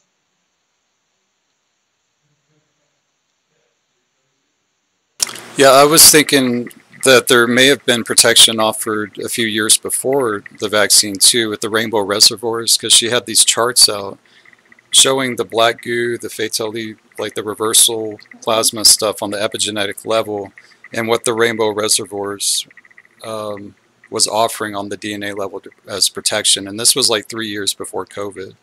And I can't help but sense there was some ahead of time intervention that may have taken place through the Earth grids for that time to protect like people that had we're more receptive to the plasmas and the coding and everything, so be protected from that vaccine. That's very accurate, actually, because the plasma frequency is working very well with like protecting the DNA. If you have your DNA protected, for me, it kind of shows up in my inner vision as filled with rainbow colors. So definitely, I feel like there was some kind of an intervention from the guardians to protect certain groups of people who had to take it because they were forced to, or who kind of did it, but they weren't fully aware of the consequences. So yeah, definitely. Even for it being an activation that many years ago, it would be well absorbed in the Earth grids. So for people to receive that protection years later. Just a theory. Definitely. So I mean, the planet was being prepared for that. And I'm trying to tune more into that, like ahead of time intervention stuff, looking back, because I know that we've been protected through all of this to make it this far. So there has been a lot of unseen intervention as well. Definitely. You just have to tune in, and basically, if you actually feel connected to the place where you live in, because it's not like I also remember that she has said that you are born basically in a place where you're supposed to be, like your template matches the planetary grids. Exactly. So if you have this connection with your local planetary grids, you might feel the waves of frequency going through them. You might feel if there is anything you can do. Just say an intention, and it already might be enough, actually. The less the better sometimes, but if you actually tune in to your planetary grids in your local area, you might feel a lot. And speaking of the grids, there, I've talked with actually a couple of people from Germany, and she did a tour showing like the dark flowering grids, not too far from where you're at over there. Have you picked up anything? Like, what's the grids like in your area? Have you traveled much, or know other people in these countries where the dark flowering grids are? Well, it's interesting that you mentioned that, because I have some information because I was lately talking to some people who claim to be doing the grid work. Yes. And that's not actually, and that was in Germany actually, because they are now in Germany. It's like they travel around the world, and they say they are spreading plasma, but I didn't feel that they do. I felt very dark frequency from them. This is the KS? They are in KS community people? No, it's nobody from the KS. They don't support the KS. And I was just chatting with them once, and they said they are in Germany, and like they added me to this group with like them doing the grid work. I was never engaged in like doing that, but I was just like watching, and it all just felt like they are spreading the dark flower in there. Actually, I felt very dark essences from them. And it's funny that you're saying that, because actually, they are in Germany now. So there are a lot of things going on in Germany. And like my father, who's a driver, he's driving all across Europe. He really doesn't like the energy of Germany. There's a lot of work there. From what I have seen so far, because I had this map of the world being displayed, and like the countries and like the amount of the chevron they are accepting and what they still need to clear. When it comes to Poland kind of looks like foggy. It's not too much dark flower, but it's also not like too charged with the plasmas. I'm working very intensively with my region, like I'm often going on a walk and spreading the frequencies of the rainbow plasma to the river and then up to the planetary grids. So I make sure that I have like a good enough environment to be able to do my energetic work in here. I'm not that much engaged into the grid work when it comes to the bigger level. Yeah. I know that people who work with that actively, but yeah, Germany really doesn't feel good. When it comes to the countries which are really accepting this chevron, I have seen France, Portugal, and Spain when it comes to Europe. Yeah, I don't think there's been any mention that it's kind of safe to go out and do grid work or any of the Templars material right now. Even back then, she advised no less than 6 people because you kind of set Exactly. yourself up as a target. So if you're going out there by yourself or 2 or 3, 4 people, it can't be safe. And you've all got to really be in unison with what you're doing. The mane, mani, ire, all the frequencies present for that, the feminine, the male, to run Yes. direct currents. So. Yes, I was told by the guardians that the work should be done individually. So you can work with your local area, Yeah. or send some good frequencies to other places, but it's better if you do it locally, and like maybe you and maybe one more person, but like not in groups, definitely. Yeah. So before going into your perspectives on the work here, because there's a few notes, I wanted to ask about the DNA bonding, the seed atom journey. You mentioned that there was an experience that you had with that.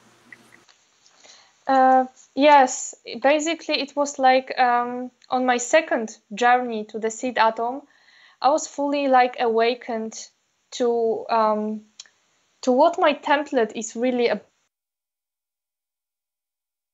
What am I doing here actually?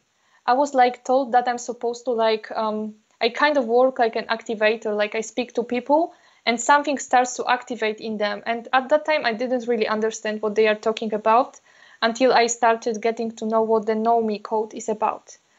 And also this comeback of these memories, like more of these galactic memories of me being in other stellar systems, assisting the guardian races, being a guardian actually. I mean, all of us are guardians.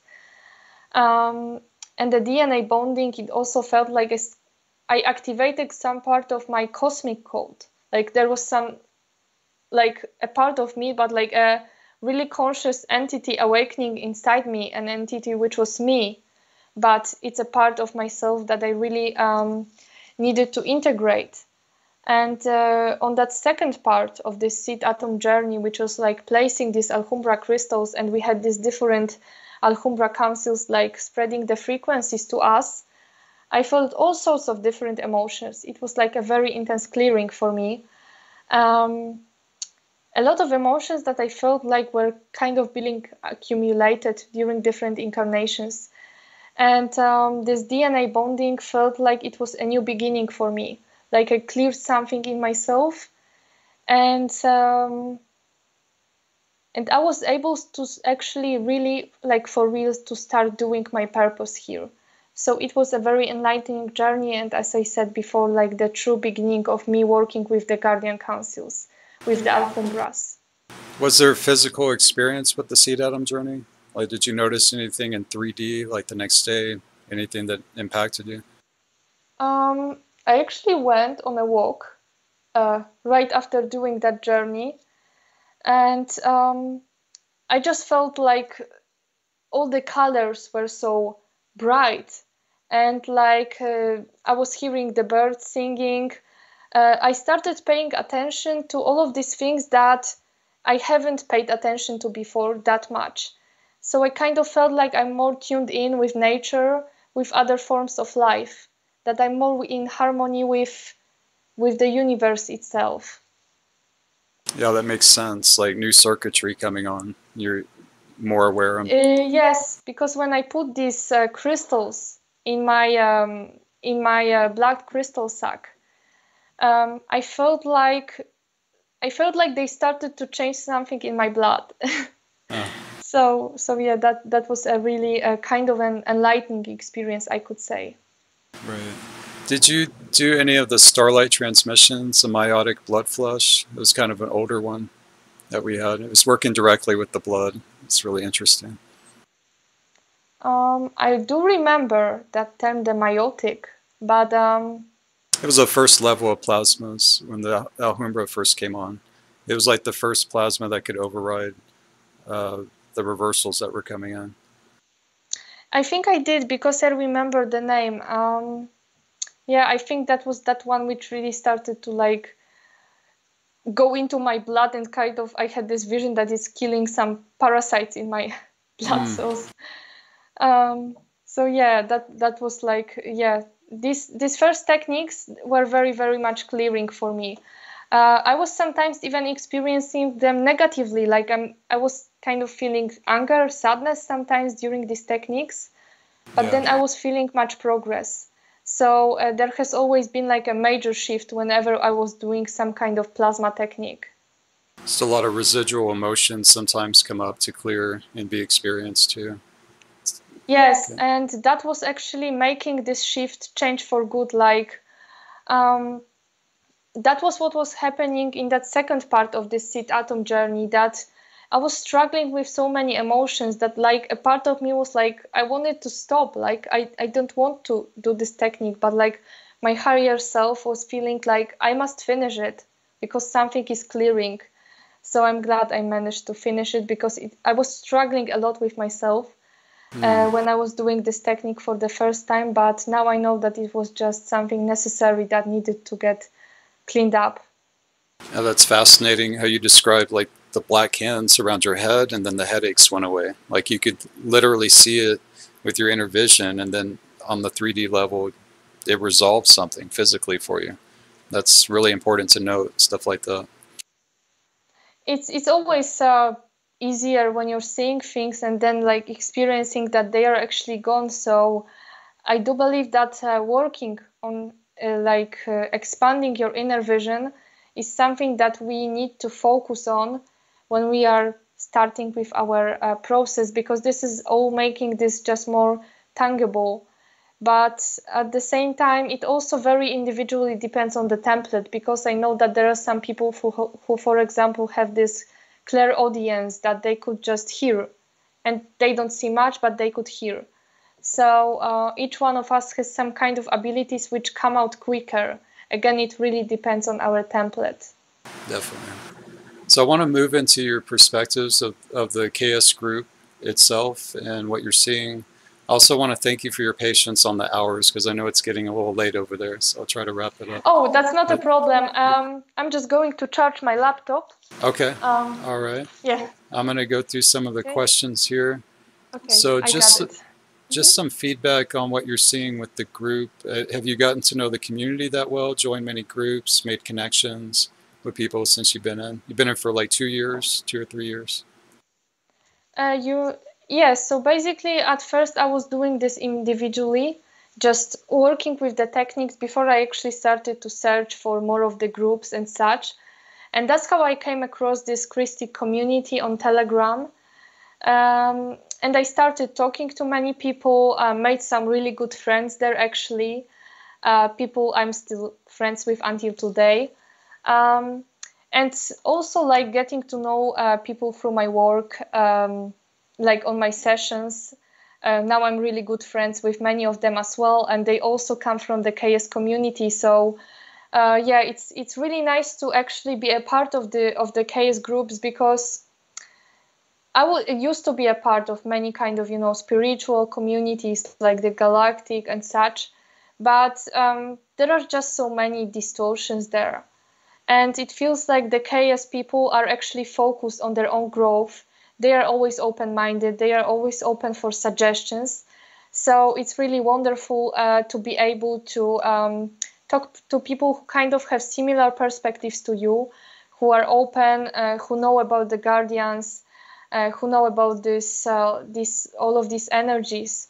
So yeah, basically interacting with the KS community enabled me to get to know people who are having similar experiences as I do, who have wonderful perspectives on things. And this journey is continuing until today, and this is all just very exciting. What direction are you seeing the KS community going into the future? Like with humanity, do you think it's going to mainstream, or is it just going to kind of stay out of the public's eye in the way of like science? Because there's definitely a very pronounced science that's emerging in our times right now. There's some that's beneficial, like the neuroscience, what we were doing with the allicin axon bonding, I think is a really good blend of like the science that we're learning with synapses. One of my favorites. Mine too, definitely, and the pulse and everything that followed that. And most experiential too. It's like your own system, you're interfacing. Oh, yeah.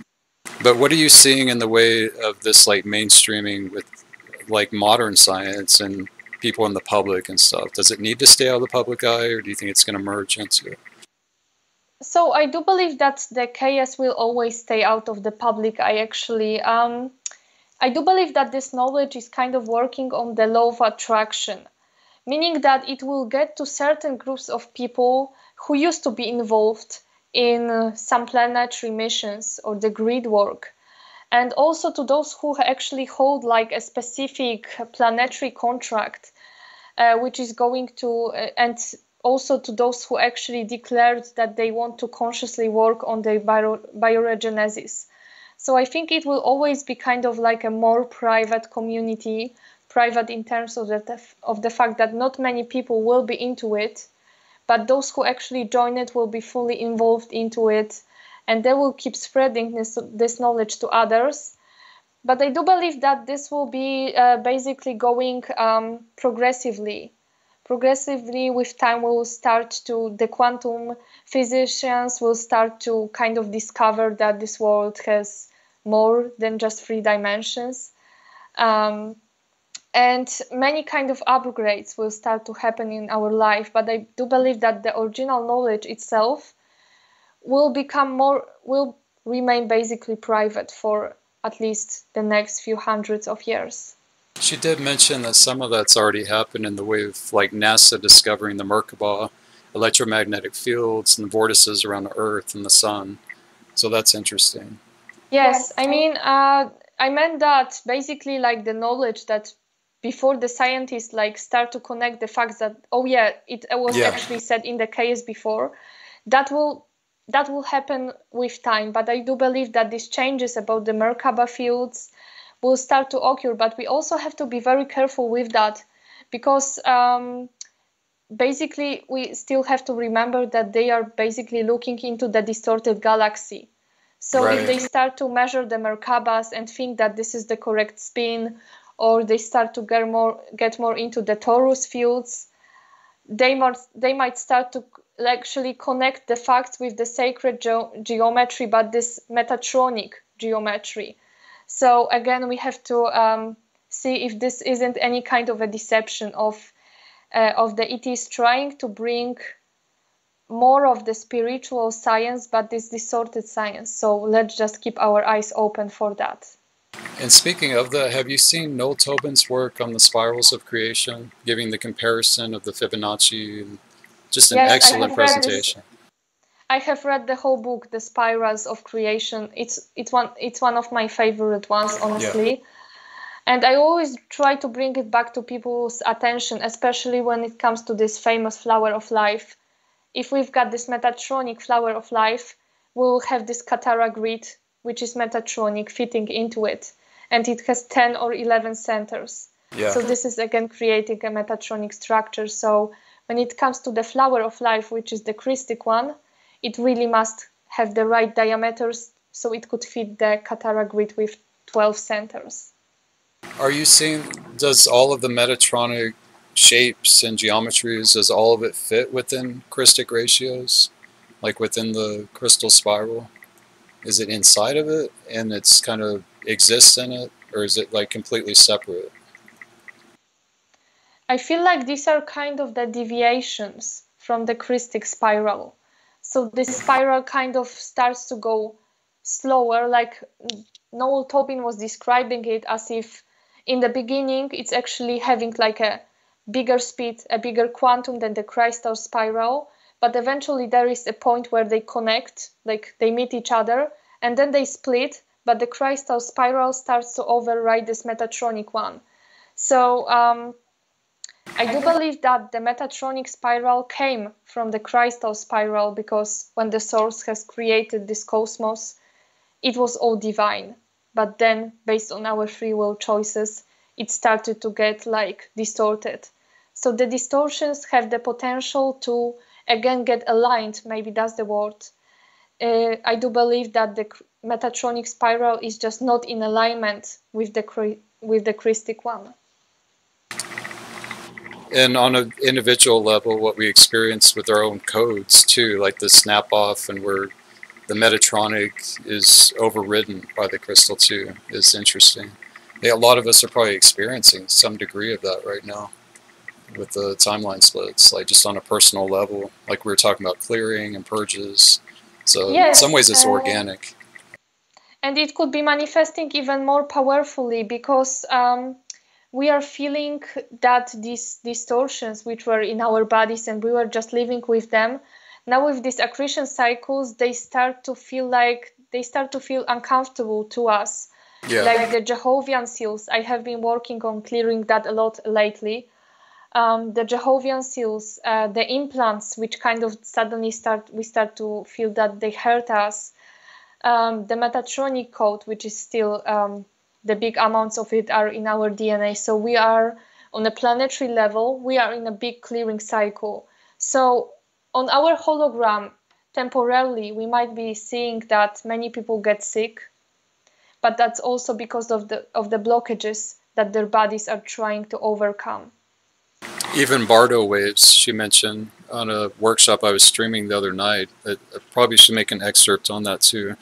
But she said organically, like the Earth still has a connection on the soul level with humans here that are connected to it, like when they want to leave, like in mass Bardo waves, so that can be something organic too. Like if there's a disaster and like an earthquake or something, and a whole bunch of people perish from that, it was something that was planned for them to go because they knew that they couldn't hold the frequencies on that level. That's why the Earth sync is so important. We need to be synchronized with the planet in case something happens, some kind of a disaster. We are always able to complete the Bardo process and just follow up to that version of Earth in the Deity planes to the median Earth.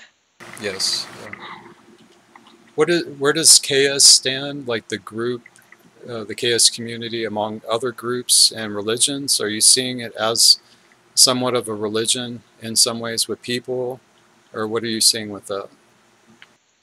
So I do believe that the KS is like a synthesis of all belief systems. As angelic humans, we all used to have one religion, and it was basically unifying the spirituality and science. It used to belong to everyone on Earth. So I feel like the Christic timeline is basically aiming for unifying all of the religions and science as well, and all of the belief systems towards one belief system that we used to have. It's not even a system, it's basically a lifestyle. The way we used to live, the way we used to eat, or actually don't eat because we were breatharians. It's basically the way we were just functioning. It's the way we were living our daily lives, knowing that there is one God source which has created all of us, and that this divine energy is always with us, that we are all a part of this divine energy, and that we are all aiming towards our highest evolution, and that we will all come back to the source. And everyone was aware of that, and everyone was just practicing these spiritual teachings from the CDT plates. So I do believe that this is what the KS is aiming for. It's about unifying all of these polarities and finding the truth in each of the religions, because they are just the deviations from the truth, from the one truth.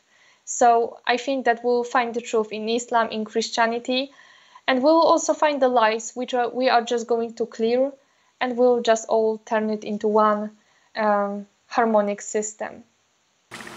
Right, I totally agree with that. Truth in every religion that's here, there's still some jewels of truth that are preserved through all the holy books and everything. And they became the re-legions, is what was mentioned too. Like it was the original legions, the 12, and then it was, obviously used for control and different methods for that. Yeah. Totally. So, but KS itself and these teachings were never meant to be a religion at all.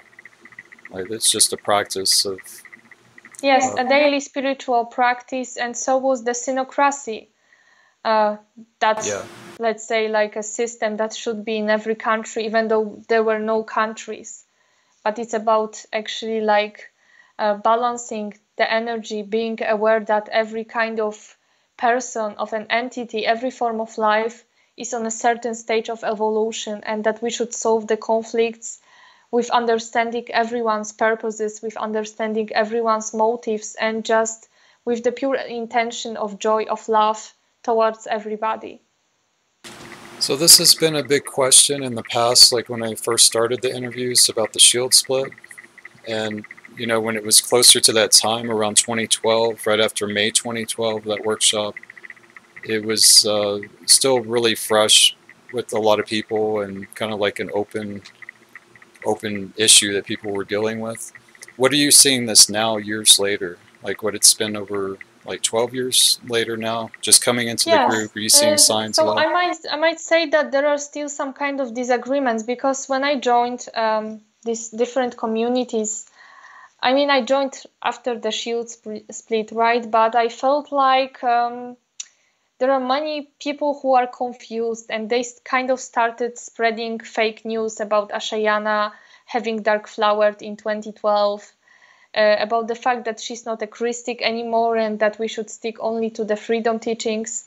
I was a bit confused, but I decided to actually use my own discernment.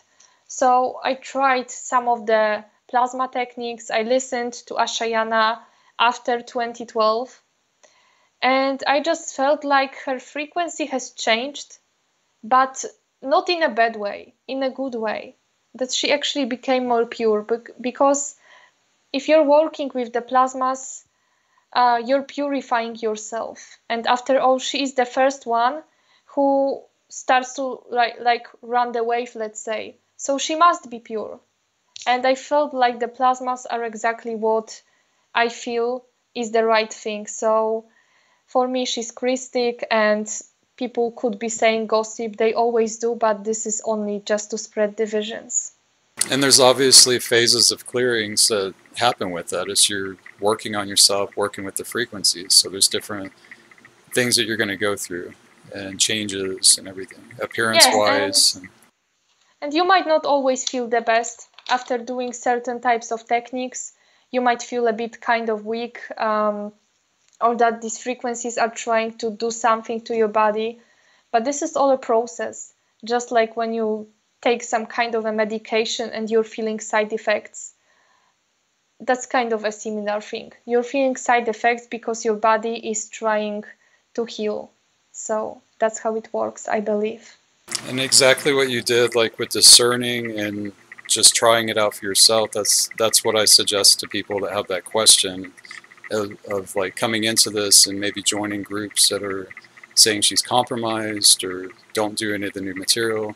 I always redirect people, well, have you tried it? Have you looked at the Chismatic series? Have you seen the level of material that's coming out? You know, and tried the techniques for yourself. Yes, and there have been recently these, I don't know if you have seen them, these photoshopped images of Ezayana, like as if she had these black eyes or something. Yep. I was like, wait, I was watching that workshop. She wasn't looking like that. Yeah. So that was just so very much faked. And I left that group which had that image, because like there were just so many posts like saying that she's evil now. Well, again, just people should kind of see and judge for themselves, because we could listen to others' opinion, and that's perfectly fine. But the first authority we should listen to is our own soul. Absolutely, and that's what the work is really revolved around when you look at it.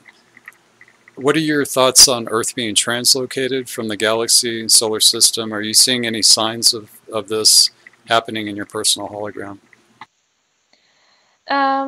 So I have seen the number 333 a lot lately, like the 33 or just the 3 or like the 333. And it's actually the Andromeda, right? The gate 3 on this Stargates map. Like I kept coming across this number all the time, or waking up at like 3 a.m. and all of that. So it felt like for me, I'm actually like kind of being called to that Andromeda thing. I have seen many synchronicities with that, and also I have come across many people on my sessions who are actually from Andromeda galaxy. And I have worked with so many of these energies that I also felt like catching up the frequencies from that system. So it's definitely a great opportunity for the planet to actually find its way through, to reconnect with its missing part, because like the Milky Way galaxy used to be a part of Andromeda, as you know. So there are many souls here incarnating from that stellar system to actually, I think, not to only raise the frequency of the planet, but to kind of anchor this specific frequency from Andromeda to support Earth with this process. So do you think the literal physical changes, like of seeing the solar system change and everything, because it's only Earth that's it's the Nomi planet, it's the fail-safe planet, so there's all these souls and collectives birthing through this place right now for the next 900 years. But as far as the rest of the solar system and the galaxy, Earth is eventually going to be moved out of that. Is that what you're saying? What you understand? I think that Earth is going to be like a certain one, but I also feel like there will be other planets following. It's always like said that, you know, there were many crises when it comes to this planet, when it comes to this solar system, the galaxy, and the whole universe. Actually, we have always been suffering from duality. But I don't know. I feel like it will be the whole galaxy, or at least a big part of it. At least the 1/3 of this galaxy. I don't know why, but this number just came through my mouth, like the 1/3 should be able to ascend and connect to Andromeda again. Right. And that's pretty much what's being explained is happening too. Like there's pockets of the fail-safe planets and systems that are kind of raising up right now. I would like to also mention the triangle galaxy, because when we're doing this wind of the breath technique, we've got this blue pillar and the pink pillar, and this pink one is the Andromeda, but the blue one is the triangle galaxy. And it's also, I saw it as a very small galaxy actually, but like the beings from there are just magical. And I also had the opportunity to work with some of them, and the souls from the triangle galaxy, they actually come here as well. There aren't many of them here, but they struggle a lot when it comes to like adjusting their frequencies to the physical body. That's why they often struggle with different health problems. However, it's also a galaxy which is engaged into this crystal river failsafe host. So we've got these two galaxies which are like the most important nowadays. That's interesting. And you've worked with them directly, like some of the beings. Some of the people actually like they wanted a session with me, and then I look and like, wow, you're from that triangle galaxy which is like making its ascension. So they are the star seeds, but they have a very, very special gene code which is really, really desired by some entities. Okay. Because there are some targeted star seeds and the type 3 indigos which are actually really like wanting this genetic code. They crave for it. So this kind of souls really should really should care about their field, protect it a lot, because there could be a lot of infiltration attempts. Have you heard much about this, the rare blood type?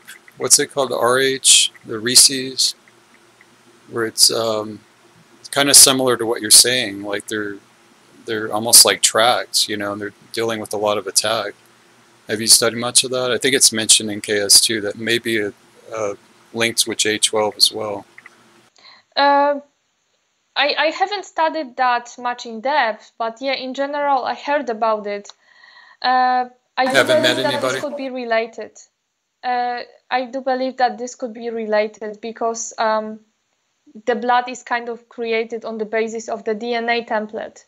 So if these two factors are related to each other, someone has a very unique type of the genetic code, and we've got a specific type of blood manifesting, then yes, that could definitely be true. What is your definition of hosting? So I do believe that basically the hosting is like giving the right conditions for the planet to a planet which is at a full state to regain its ascension potential and return to the source along with all forms of life which have made this choice to do so. So in simple terms, the hosting is like giving Earth a helpful hand to give it another chance to raise its frequency, to give another chance for other forms of life to raise their frequency and to go into higher planes of reality and to be able to like make its reconnection to the source, because that's what it's about. It's always about coming home. So hosting gives like a safe passage back home, I would say. Do you believe this happens on an individual level, like with people being hosted through other people or shields type thing? Definitely, because that was even mentioned that if we are doing the plasma techniques, we are affecting the genetic code of people who we are related to. So our sisters, our brothers might be catching up these frequencies. So that's definitely the thing. I do believe that if we are doing the techniques, we are not just or like working with the energies in general. We are not just affecting the individual shield, but like the collective shield in general, the families, the nations, the whole planetary collective. This is all interconnected. And what kind of improvements could occur in our 3D hologram if we started applying KS to all aspects of life? So I actually got some ideas. I mean, there would be many changes, but I think that we could, if we started working on our Merkaba fields, we wouldn't need the means of transport. We could actually use our Merkabas as we used to. The problems of the science would be solved, because I also remember that Noel Tobin was also writing about the laws of thermodynamics and how these laws are actually fake, because they are kind of like suggesting a closed universe. So basically we would be able to solve all of the problems that this quantum physics is currently struggling with. We would also be able to kind of stop the conflicts in the world. If we started working with the VARs, all of the people, working with the virtues, the attitudes, the responsibilities, there would be no conflicts in the world, basically, because we would be able to negotiate peacefully, and introducing the synocratic system would also help a lot with that. We'd also be heading towards the holistic medicine, which I see that right now it's very much improving. There are many people who start to work with natural methods, and I see that it's really doing some good effects. So the energetic and the natural medicine, that's definitely something which is starting to manifest in this hologram already. And we also, I would say that we would be able to improve the quality of our water. I work a lot with the water. I used to do this hydrolyze thing from the sliders, and removing the jarroche from the food, and it really, really helps when it comes to raising the frequency of the foods. And lately I'm also charging the water with the plasma, and that's also really like giving a good quality to the water. Yeah, we keep the Allure Rocheton code that looks kind of like a flower, rainbow flower from sliders. We keep that under our distiller pitcher. So every batch that we make, I've done that for years and years, and it's very effective. Totally. Mm-hmm. I want to second that on the VARs also, the virtues, attitudes, and responsibilities. Like the Wheel of Freedom, all that information is really, it can be a roadmap to a functional community, a functional Christic community. I think that those were specifically given to us to start designing that and build a foundation to lead into that type of community for ourselves. Coming out of all this history and trauma and everything, it's working with the emotional body, if you look at it. there's just everything that's there. There's a lot to explore in it. Yes, and you can look at it from different perspectives. If someone is into science, you could look at it that if you are kind, you embody the frequency of kindness and it goes into your template. Yes. You can just look at it from the spiritual level, that basically being kind is making you happy and is making other happy. So this is also like working well for you. So you could look at it from many different perspectives. And I think that the VARs are like one of the topics in KS which are like the easiest for people to actually understand, especially for people who haven't been that much into the teachings, but they could understand the concept very easily. Yeah. Yeah, absolutely. I'm looking forward to when we'll be able to like co-create that in this community, like tangibly. I've started a VARS group and I've just kind of tiptoed into it and filling it out and asking for guidance on that as well, just online. You know, because online is a totally different field than in person, and what co-housing efforts, there's a lot more complexities and things with that. So just Definitely, to make it... but I think it's a great idea to create a group like that, so people could start integrating. Even at some point, we could hold some kind of an online meetings. Yeah, that's also some kind of an integration. And if people start seeing that, like, there are many people working with the VARs and introducing them to our lives, we could start sharing the experience, sharing this to others, and soon we will see more and more people getting into that for sure. It's definitely in demand, like you say, the online meetings, the Zoom calls and stuff, for people just to have like a more personal feel of like face-to-face, hearing your voice and connecting more authentically. And there has been an effort for that. Like, we're on our second, third round of doing that. What seems to be happening is that we almost move into like a little mini clearing session, and then we just need to take a break and just process what happened. Like, it'll bring in too much frequency too fast or something. So we have tried in the past over the last 2 or 3 years, and maybe there'll be another effort for it as we talk about it. You know, maybe people will come back together and we'll co-create it again. Yes, maybe we'll just manifest that for it to happen very soon. I feel like when people are interacting on the video call, there is a very strong energy exchange, the frequency literally flowing through the screen. So I'm sure that it would be an exciting experience to start that again. Absolutely, yeah. And it's kind of a courageous effort in the times that we live in, with all the trumpets still going. I kind of want to wait until the snap-off points and then just be sure that we're doing this correctly, minus the possible interference that could be causing some of these things. Yes, I mean, there are some people saying that there actually might be more trumpets coming up. I think that we'll see what's going to happen, the way how we're going to feel it. But I feel like what's going to happen between this period of Hitaro and the Hitalon, this period is very important, and then we will see what is going to manifest. Actually, we can look at this chart where Ezayana was showing, you know, these events going on and how they are manifesting, I think, 8 years later. So that kind of gives us a clue what is going to occur in the 3D. Yeah, the octant cycle. That's important to notice. Yeah, and I think every Hitharo, it's been a density that's cleared. Like last summer, it was density 2, she mentioned. So I guess density 3 is this summer. Like, it just is starting now. I need to go back and check. Like, don't quote me on that, but that's what it feels like the cycle is. I for sure remember that we've got this density transposition platform opening this rainbow ring this year. Okay. It actually opened during Hitaro. It's already open.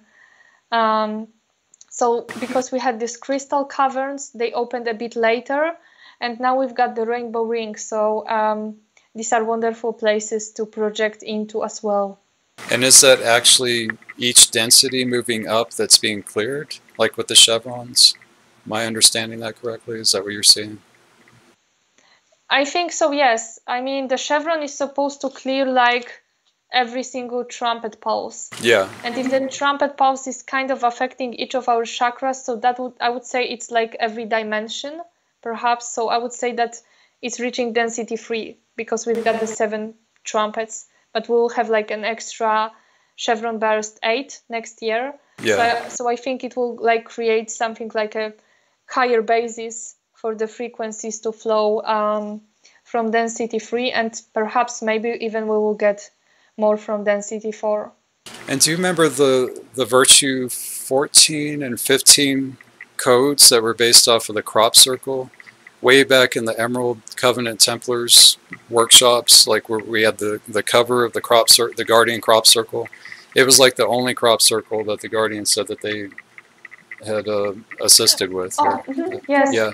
So that's actually showing all the densities too, and that's linked to the Wheel of Freedom, where it shows how the Metatronic harness actually was successful, but it was like years later going into KDDL1 where we kind of reversed the reversals type thing and showed the Wheel of Freedom and the virtues and everything. And now that we've got these accretion runs of these different frequencies going and anchoring, I think right now we are in this blue Yana cycle, if I remember correctly.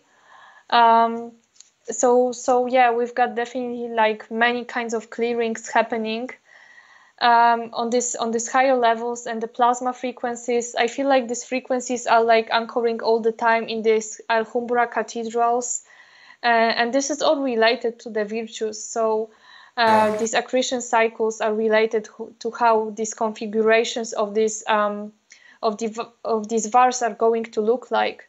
So this is a great mechanics to take a look at in the KDDL1. And we're getting our window open also. I think it's called the magic window. That's going to make the actual in window. Yes, that's going to make the connection like to the bridge home, basically. After we establish that, like make sure it's open. I think that's it's supposed to be the next technique or activation that we get is actually established. She called it like a tractor beam. You know, and yes, because I think we opened it in that latest technique with these foil flicker flames. This Trantine window was called like the window of the first and the last passage. So I feel like we'll make our last passage through that window. And also we've got this connection to this. I think you're talking about this blue Lotus Tether line, connecting us also to the Earth core and to the Andromeda.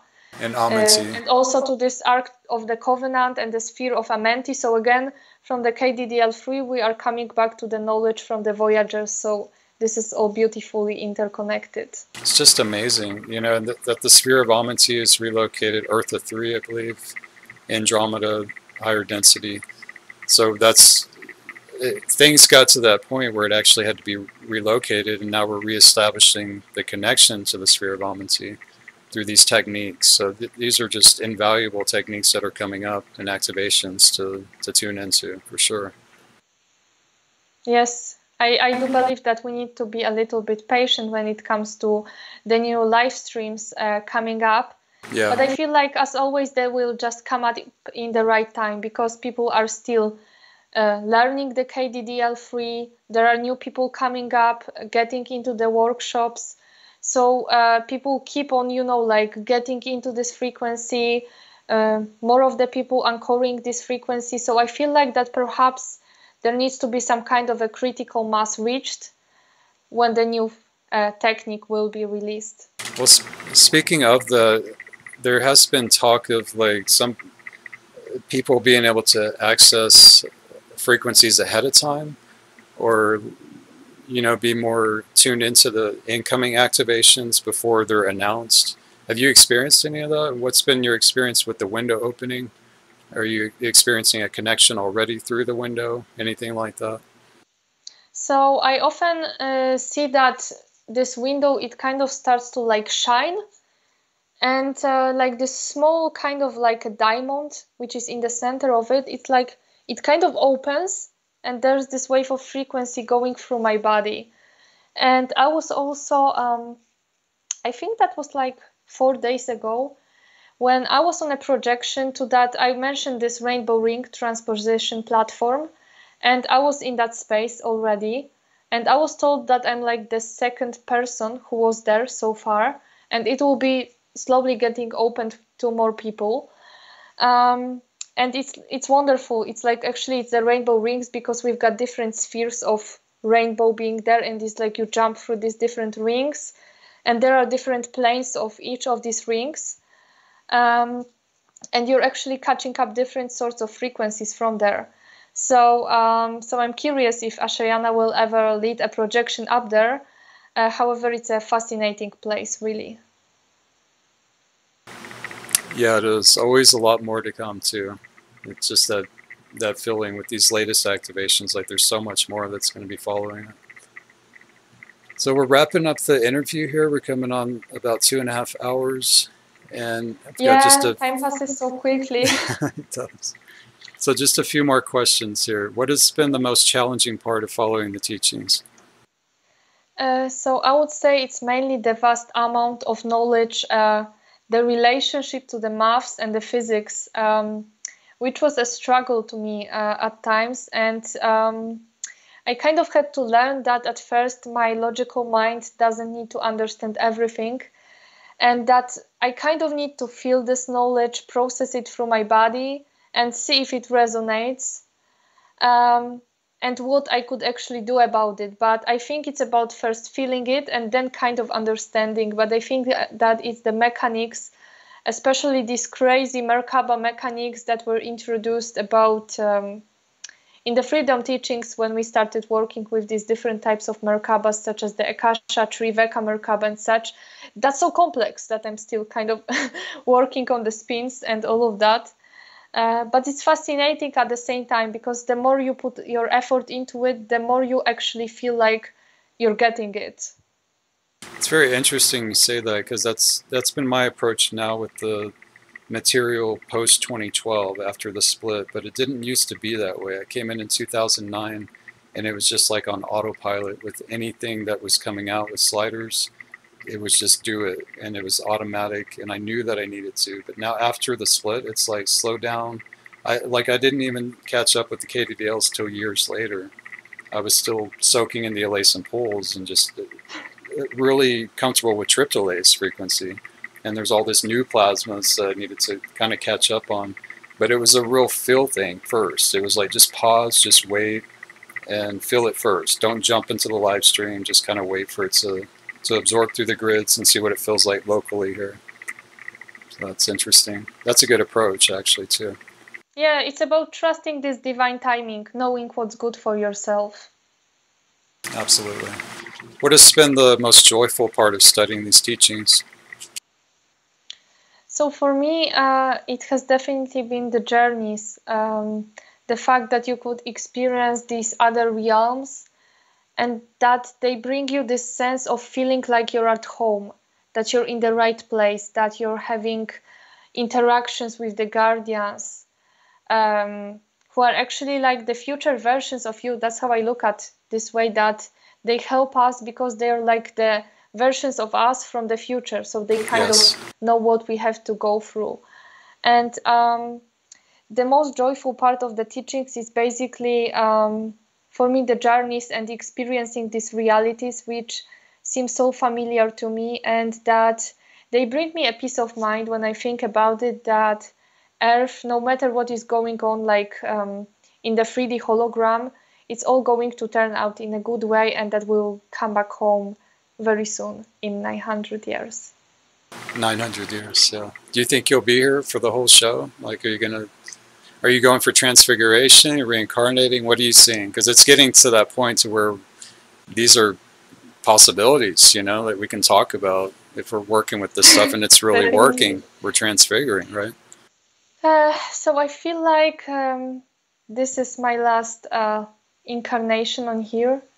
I do believe that I'm following the path of the Trua, of the transfiguration. Okay. That's what I very strongly feel like. These processes in my physical body are supposed to lead me towards ascension. Lately, I started to also change my diet habits, started some holistic therapies, which are working very powerfully when it comes to raising my consciousness, but also like aligning, not with that, just the spiritual part of me, but also the physical that needs this right care to raise the frequencies enough on this atomic structure to be able to fulfill that full transfiguration.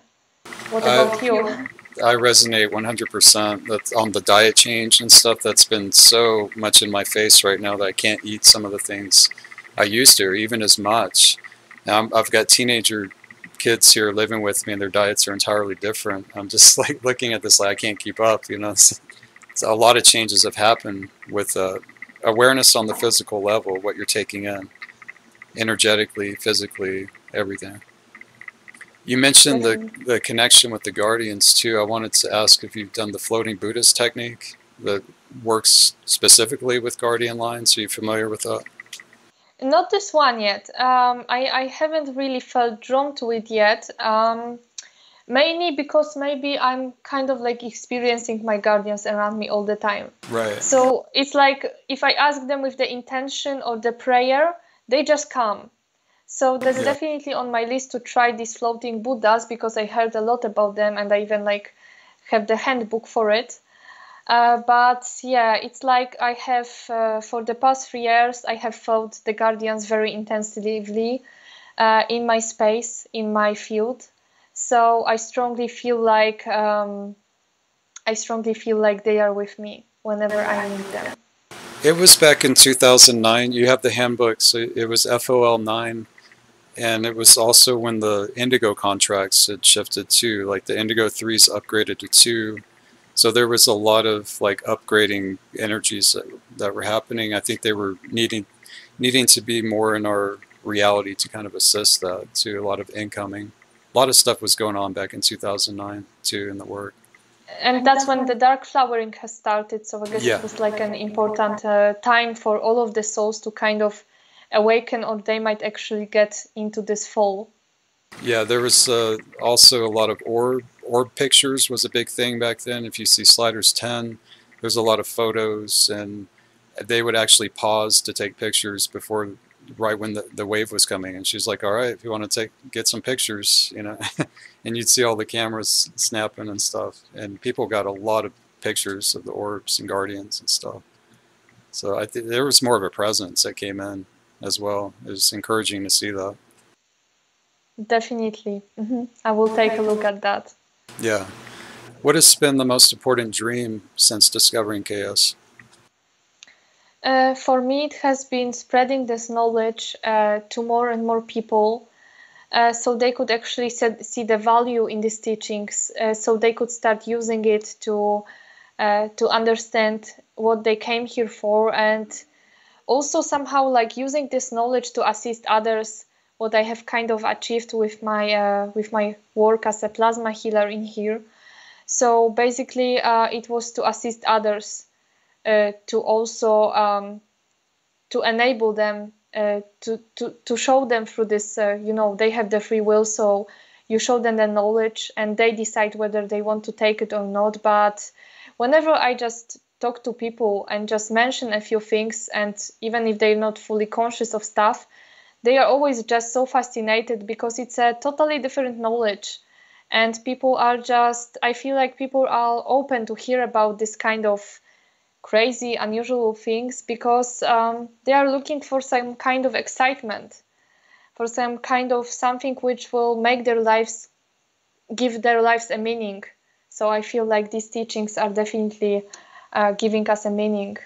I get the exact same feedback, like doing the Uber rides with people and just talking about, like it always it's like tiers that go with it. It starts on a political level, locally, what they're doing, stuff with COVID, and then it'll escalate if people have like done research on these subjects, and then they're just excited. They're like, yeah, ETs, yeah, I know that's real, I know, just in disclosure and what's really going on behind the governments, and it just seems like a readiness right now overall, at least in our area. I can't speak for, you know, other countries or places, but I really feel it here in our area. Yes, I feel like people are getting more open-minded these days. They just, I'm not surprised really, because I don't watch the news, but if people keep hearing the same things all over again each day, then they are just wanting some kind of a change. That's for sure. Yeah, it's gotten so noticeable. The shift from COVID to the news being about the Ukraine right now, just it was like everything just disappeared on the COVID map, and people were like, it's still happening, like people are still getting it, they're not talking about it, like who's running the movie projector here? You know, a lot more awareness on how we can be directed. Our whole lives can be directed by this.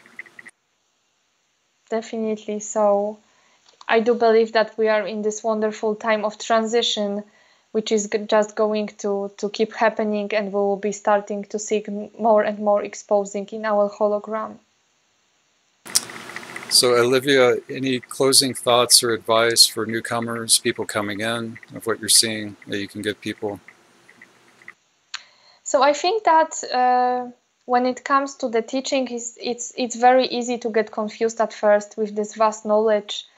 You kind of start to think like, how I think I must dedicate my whole life to studying this because the material is so huge. But I think that it's good to take it easy, to start with these free techniques which are on the Arrayas website, so you could connect yourself to the fail-safe host.